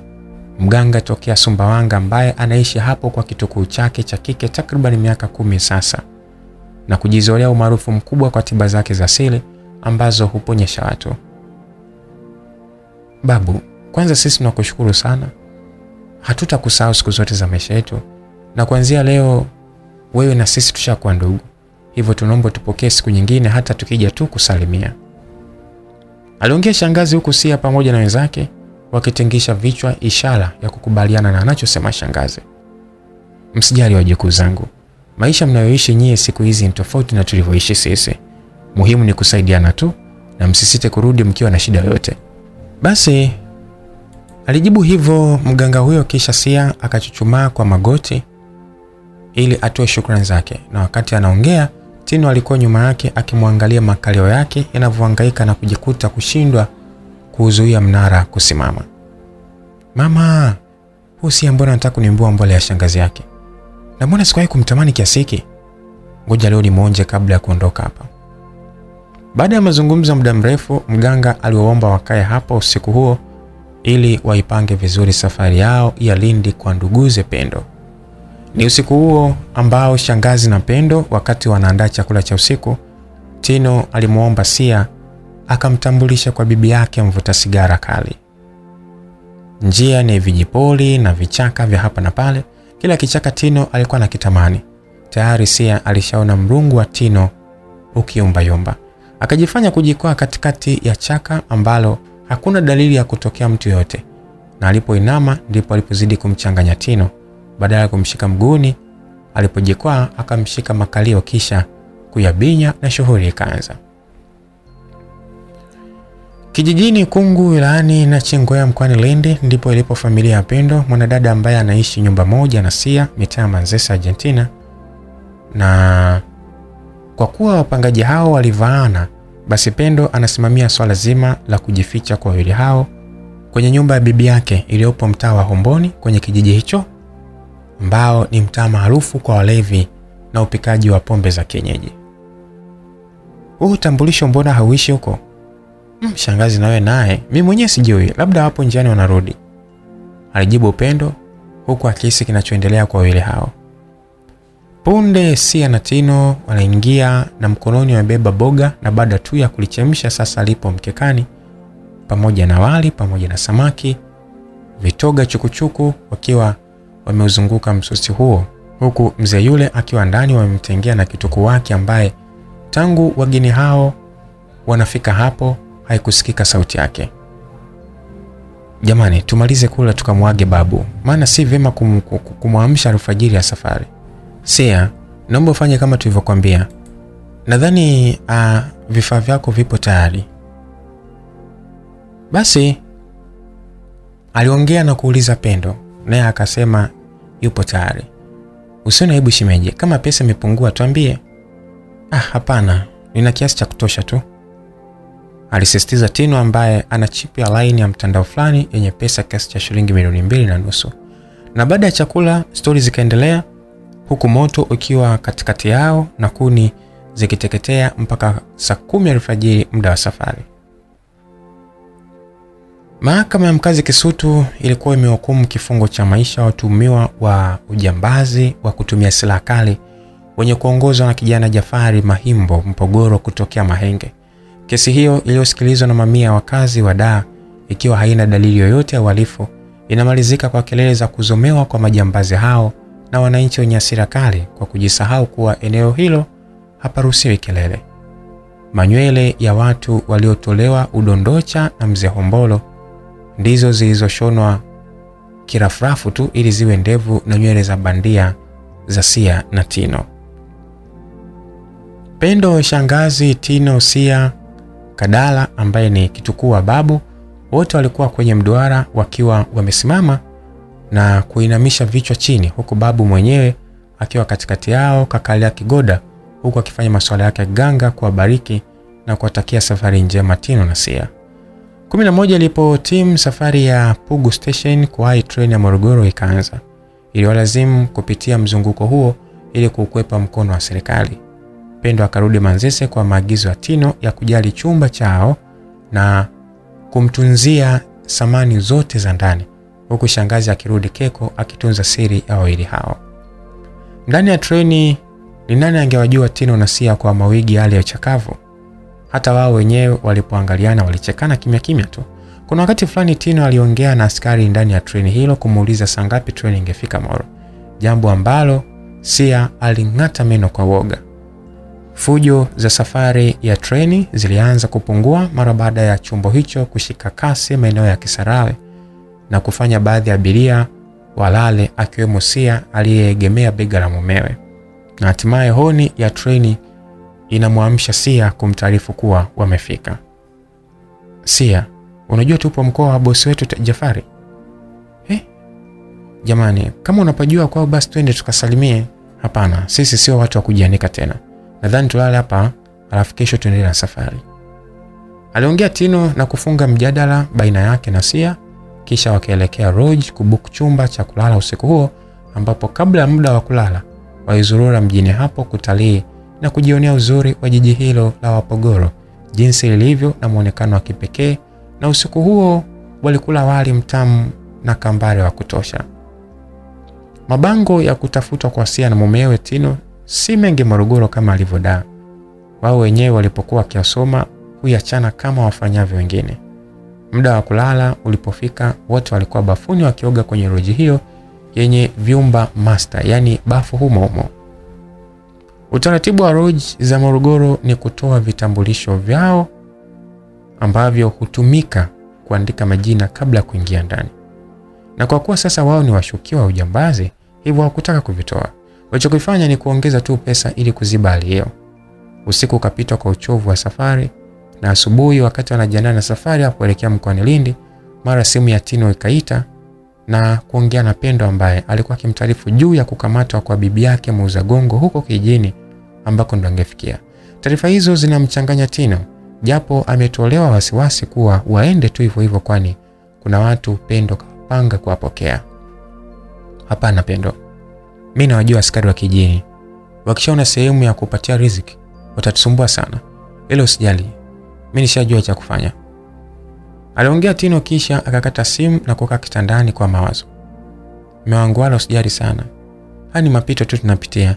Mimi na babu yangu mzaa mama yupo mkoani Dodoma. Kama vipi acha nifanye mawasiliano naye nijue hali ikoje ili kama vipi twende kule. Aliongea Sia huku akimshika na kumbinya Tino bega lake la kushoto, ambapo wakati huo wote Tino alikuwa akafunga mikono kama mtu anesali huku machozi yakimlenga. Lakini ule ni mji mkuu wa kiserikali. Huoni kama ulinzi ni mkali na kukamatwa nje tu? Najua ile mume wangu, wala usijali. Babu yangu ni mfugaji mkubwa kijijini kule na isitoshe yeye ni mstaafu serikalini. Aliongea Sia huku akipekua vikaratasi ndani ya begi lake, na mara anaingiza namba kwenye simu ya Tino yenye contact ya watu 6 tu, na punde Sia yupo hewani. Jiji ya Dar es Salaam Detective Simon haamini kama Tino kashindwa kupatikana, jambo ambalo linampa hasira kwani licha mateso aliyopewa na kijana huyo, pia anawaza ule udhalilishwaji aliofanywa kule hotelini. Akizunguka huku na huku ndani ya chumba chake, mara ananyanyua simu na kupiga namba fulani. Katika maisha mapenzi, changamoto ni swala kawaida. Kadri ya changamoto zinavyozidi ndivyo uwezo wa akili kukua katika kuamua maamuzi sahihi ya kimapenzi. Tino anazidi kumshangaa Sia kwa ujasiri alionao wa kuvaa matatizo ya mmewe, ambaye hata wazo la ndoa halikuwa kichwani mwa Tino. Sia mwenye kila sifa za kuwa mke wa mtu, bado anahangaikia usalama wa mwanaume ambaye anamtamani tu na wala sio kumooa. Na katika matamanio ambayo ndo utupelekea kwenye mapenzi, mwisho wa siku kuzaa na mwanamke au mwanaume sio wa ndoto zako. Wakati Sia anaongea na babu yake, alipomaliza tu alikimbilia chooni kutapika. Tino alibaki mwenye mshangao na kuhisi kinachoendelea. Ni simu ya 7 sasa inapigwa na Detective Simon, na upande wa pili unazidi kumpa moyo kuwa kazi yake huenda kafanikiwa. Ila mkuu, sina uhakika sana japo mwanamke ana umbo hilo ulilosema, na ninahisi mwanaume wake amebandika nywele kwani kila mara nilimuona kama anaweka vizuri kichwa chake. Aliongea hivyo mmoja wa wafanyakazi wa treni la Morogoro baada ya detective kupiga simu sehemu mbalimbali kuulizia watu wenye muonekano kama ya Sia na Tino. Na punde detective anajiandaa kwa safari ya Morogoro kutumia cruiser yake ili awai. Sia mara baada ya kutoka chooni kutapika anampa mrejesho wa simu ile kuwa babu anatarajia kuwa mgeni wake muda wote. Taarifa hizo anaziongea huku akitabasamu na kujiandaa kwa safari. Na hiyo kutapika kwako ni nini? Mimi mwenyewe hata sielewi, ila nahisi ni zile samaki za jana, maana sikula kambale muda mrefu. Alijitetea Sia ambaye na yeye alishaanza kuhisi kitu fulani. Sasa sikiza. Mimi nadhani wewe tangulia kaweke mambo sawa, then kila kitu kikiwa safi nishtue nije tuishi huko. Sawa mpenzi? Aliongea Tino na kumaliziana neno mpenzi. Neno ambalo Sia hulisikia tu kwenye bongo movie. Japo Sia hakutaka kumwacha Tino, ila kwa msisitizo aliopewa ikabidi safari iwepo tu.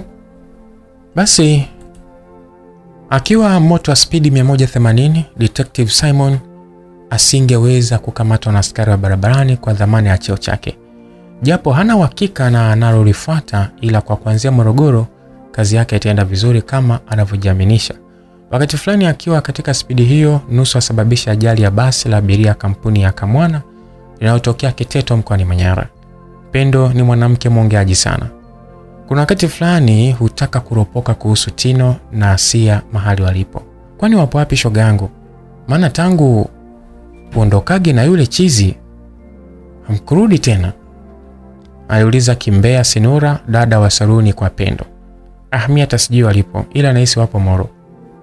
Aliropoka Pendo kama kawaida yake bila kujua kuwa mteja wanaomseti nywele ni mke wa Detective Simon. Jamani, mnaseti nywele vizuri kweli. Chukweni basi ya soda tu ili stori zenu zinoge. Aliongea Zawia, mke wa Detective, na kutoa 10,000 ili azidi kupata fununu za Sia na Tino ili amsaidie mume wake.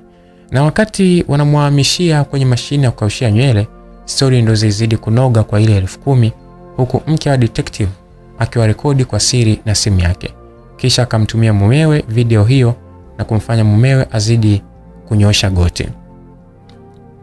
Shangazi akiwa katika shughuli zake anaamua kupiga simu ya Tino kuwauliza walipofikia, lakini simu yake haipokelewi, jambo ambalo linampa wasiwasi shangazi huyo kuwa huenda wawili hao wapo matatizoni. Moja kwa moja shangazi anampigia Pendo ambaye amechachamaa kwa umbea saluni pale, na ghafla pakawa kimya mara baada ya kupokea simu. Shangazi nakusikia. Usiwe na wasiwasi. Mimi waliniambia wanaelekea kituo cha mabasi Morogoro. Kuna sehemu wanaenda. Shangazi, mchana mwema. Alimalizia Pendo kuongea na shangazi, mazungumzo ambayo yote yalirekodiwa na mke wa Simon aka Kipara Makovu, mwenye hasira na uchu wa kulipiza kisasi. Basi Sia alisema tu kwamba nitakusubiri Dodoma. Ndio neno alilorudia Sia wakati upo ndani ya basi kampuni ya burudani linalounguruma kuashiria muda wote safari inaanza. Sawa Sia, nenda kande mazingira, mimi nitakuja. Waliagana kwa kisi nyingi, huku abiria wengine wakihuzunika kuangalia wawili hao ambao wana mawigi ya ajabu ambayo ni tofauti na sauti zao. Basi la burudani linalofanya safari zake Dar, Morogoro, Dodoma taratibu linaanza safari, huku wauza mahindi na juisi wakimsumbua Sia anunue bidhaa zao, wakati akili yake ipo kwa Tino, wakiwa wanaagana kwa kupungiana mikono, huku Sia akibubujikwa na machozi. Wakati basi ilopanda Sia linatoka kwenye geti la kutokea, huku upande wa kuingilia anaingia Detective Simon, na wakati anatafuta parking anapishana na Tino bila kufahamu.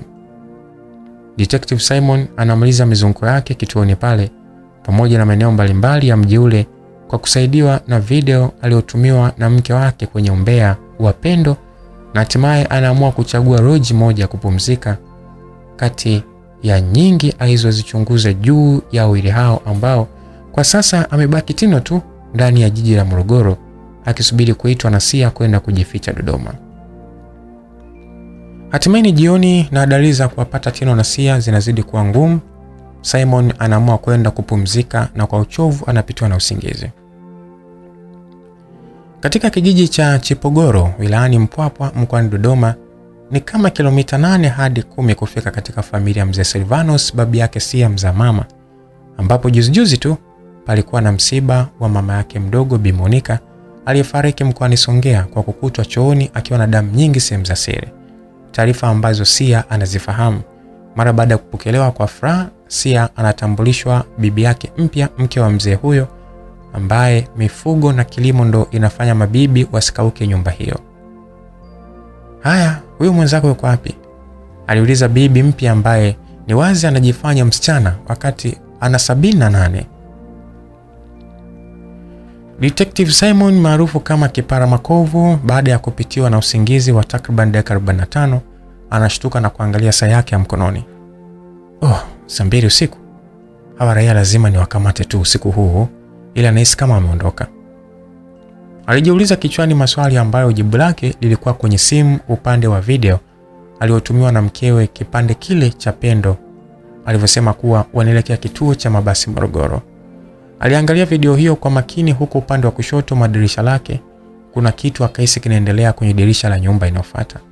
Taratibu akapunguza sauti ya simu yake huku akinyanyuka kitandani hapo, na haraka akazima taa kisha kuangalia vizuri dirishani mle ambapo upepo wa feni ulikuwa ukisukuma pazia kila ulipopuliza pazia hilo na kumfanya detective amuone mtu huyo aliyekuwa kama anavua wigi kwa taratibu huku akijiangalia kwenye kioo.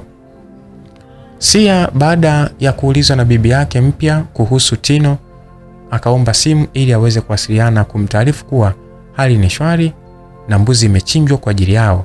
Anashangaa kutokupokelewa kwa simu hiyo, na alipoishusha toka sikioni akashikwa tena na hali ya kutapika, akakimbilia uani kutapika. Simon anaingia kwenye lodge aliyopo Tino na kimya kimya kwa kunyata anampa ishara mtu wa mapokezi kwa kumuonyesha kitambulisho chake huku akiwa na bastora, na hatimaye yupo mlangoni. Hakuna cha hodi wala kushikwa kitasa. Ni teke moja tu hadi ndani, na kwa mshtuko akiwa chooni, Tino alishajua kinachoendelea.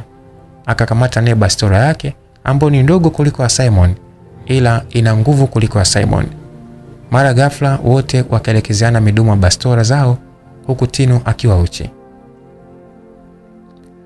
Si Pendo wala shangazi aliyepokelewa simu yake wakati huo, kwani tayari Sia aliwataarifu kutokupokelewa kwa simu ya Tino, ambapo muda huu inaita akiangaliwa tu na detective Simon na Tino mwenyewe. Saa 2 nzima ni za majibizano ya nani ashushe silaha yake chini kati ya detective Simon na Tino Mwanjeta. Wakati huo kijana wa mapokezi kashakimbilia polisi kulipoti tukio hilo, na muda si mrefu anaingia ndani ya nyumba hiyo ya wageni, ambapo kutokana na timbwili hilo wageni wengi waliochukua vyumba humo wametoka nje na kukaa mbali kupisha mtanange huo, huku baadhi yao wakiwa na taulo tu kiunoni. Ilikuwa ni mlio tu wa bastola kutokea ndani, kila mtu akizidi kushikwa na hofu, na watu wakajaa hovyo baada ya kusikia mlio ule. Mbuzi ishaiva na kachumbali ndo inamaliziwa kukatwa na mzee Silvanus, mzee ambaye kila mara anamuulizia Tino, "Kwa hiyo huyo mwenzako ataingia lini?" aliuliza mzee huyo huku akiweka vizuri kofia yake ya cowboy. "Atakuja tu hata kesho akipokea simu," alijibu Sia huku akingata maneno kwa kutokuwa na uhakika wa jibu lake, na mara simu inaita namba ya Pendo. "Sia, nenda hospitali ya rufaa hapo Moro, nasikia kuna tatizo," aliongea Pendo kwa kupagawa bila kujua kuwa huenda akamuingiza Sia matatizoni kama akifika hospitali. Na baada ya kumaliza kuongea naye, Sia alikaa chini kama mtu anayepandisha pressure, na bibi yake akaja kumsaidia kwa linalomsibu. Hospitalini ndani ya chumba cha dharura ni damu zimetapakaa katika kitanda cha kubebea wagonjwa maarufu kama machela, huku mgonjwa Tino Mwanjeta akiwa mahututi kwa jeraha la risasi alilopigwa na kutokea upande wa pili wa mbavu za kushoto. Inabidi tumpe transfer kupelekwa Benjamin Mkapa Hospital mkoani Dodoma. Walijadiliana madaktari wa hospitali ya rufaa Morogoro. Sia baada ya muda wa takriban nusu saa nzima amemwadithia bibi yake kila kitu kuhusu yeye na Tino. "Mjukuu wangu, nimekuelewa na nimetambua kuwa unampenda sana mwenzako. Lakini kwa hali ilipofikia, hebu tulia kwanza na uangalie hali yako, maana kwa jinsi ulivyonieleza nahisi huo ni ujauzito tu." Land Cruiser yenye mkonge mbele ilikuwa haijawasha king'ora, lakini ina namba za usajili wa kiserikali. Sasa ilikuwa haijawasha king'ora chake cha kuomba njia, kwani barabara ilikuwa ni nyeupe kuelekea Dodoma hospitali kumwaisha kijana Tino ambaye damu zinazidi kumwagika, huku huduma za kitabibu zikiendelea ndani ya ambulance hiyo inayokimbizwa vyema na dereva Simon Ndingula. Pressure kwa shangazi na Pendo ni kubwa sana kulinganisha na ya Sia kwa taarifa hizo zinazoendelea kutolewa na kijana wa mapokezi lodge ile ya tukio. Wanampeleka Dodoma dada. Mimi sikujua kama huyu jamaa ni jambazi. Tena naomba tusipigane simu tafadhali. Alimaliza na kukata simu kijana Humphrey na wala hakutaka kujibu swali kuhusu simu ya Tino iko wapi. Habari, naitwa Zayuya Silvanus, mke wa mwalimu mkuu mstaafu Silvanus Emmanuel. Nimekuja kumuona mgonjwa aliyepigwa risasi mkoani Morogoro. Karibu mama. Kwa hiyo wewe ni nani yake? Mimi ni mwenye nyumba wake jijini Dar es Salaam.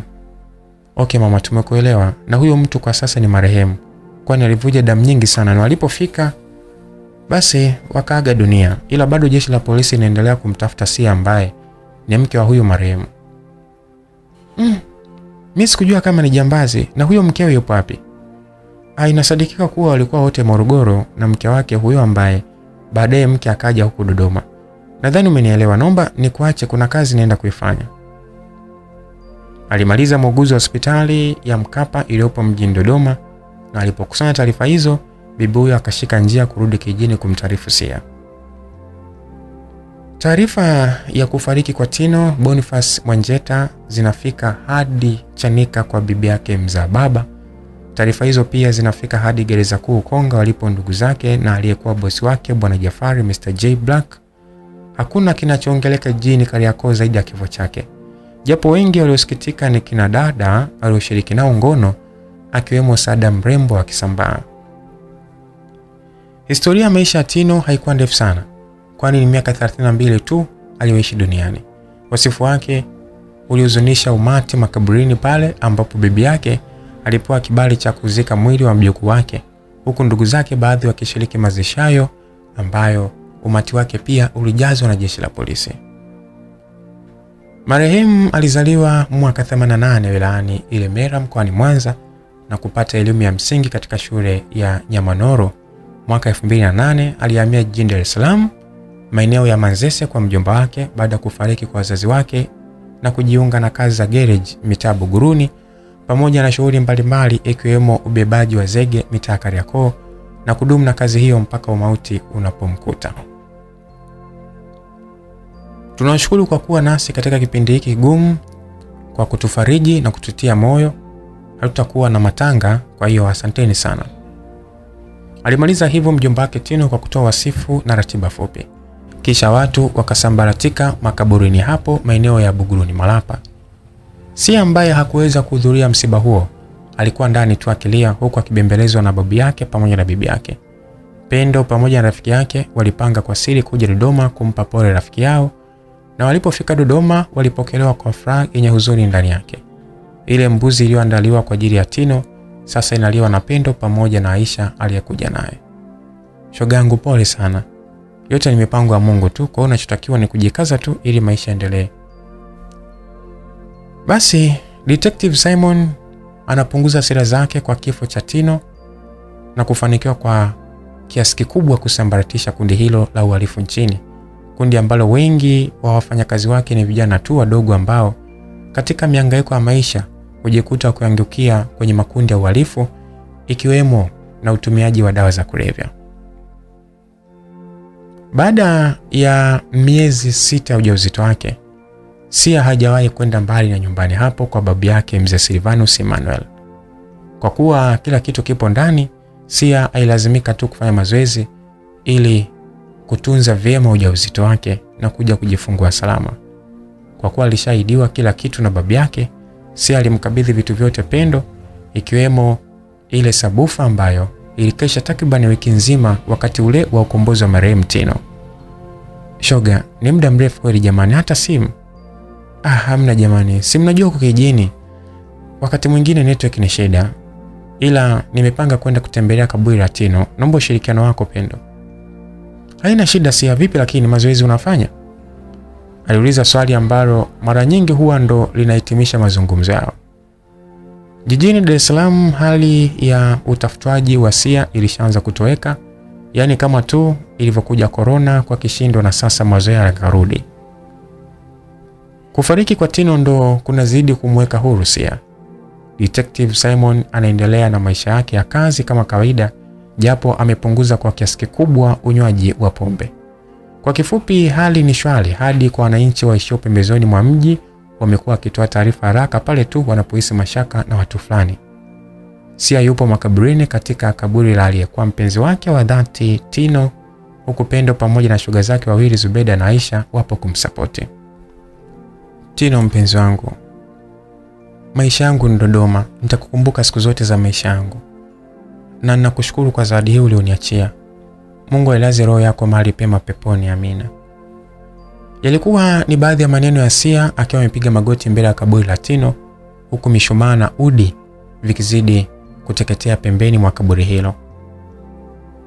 Jamani, mimi nimemaliza, tunaweza kwenda, aliongea Sia kuambia wenzake, na punde wakatoweka mahali hapo. Baada ya miezi 9, Sia alijifungua mtoto wa kike na kumuita jina la Tina. Na hapo ndo tumefikia mwisho wa simulizi hii ya Tino. Sina la ziada, nikutakia tu usikivu mwema wa simulizi zingine ndani ya Simulizi Mix.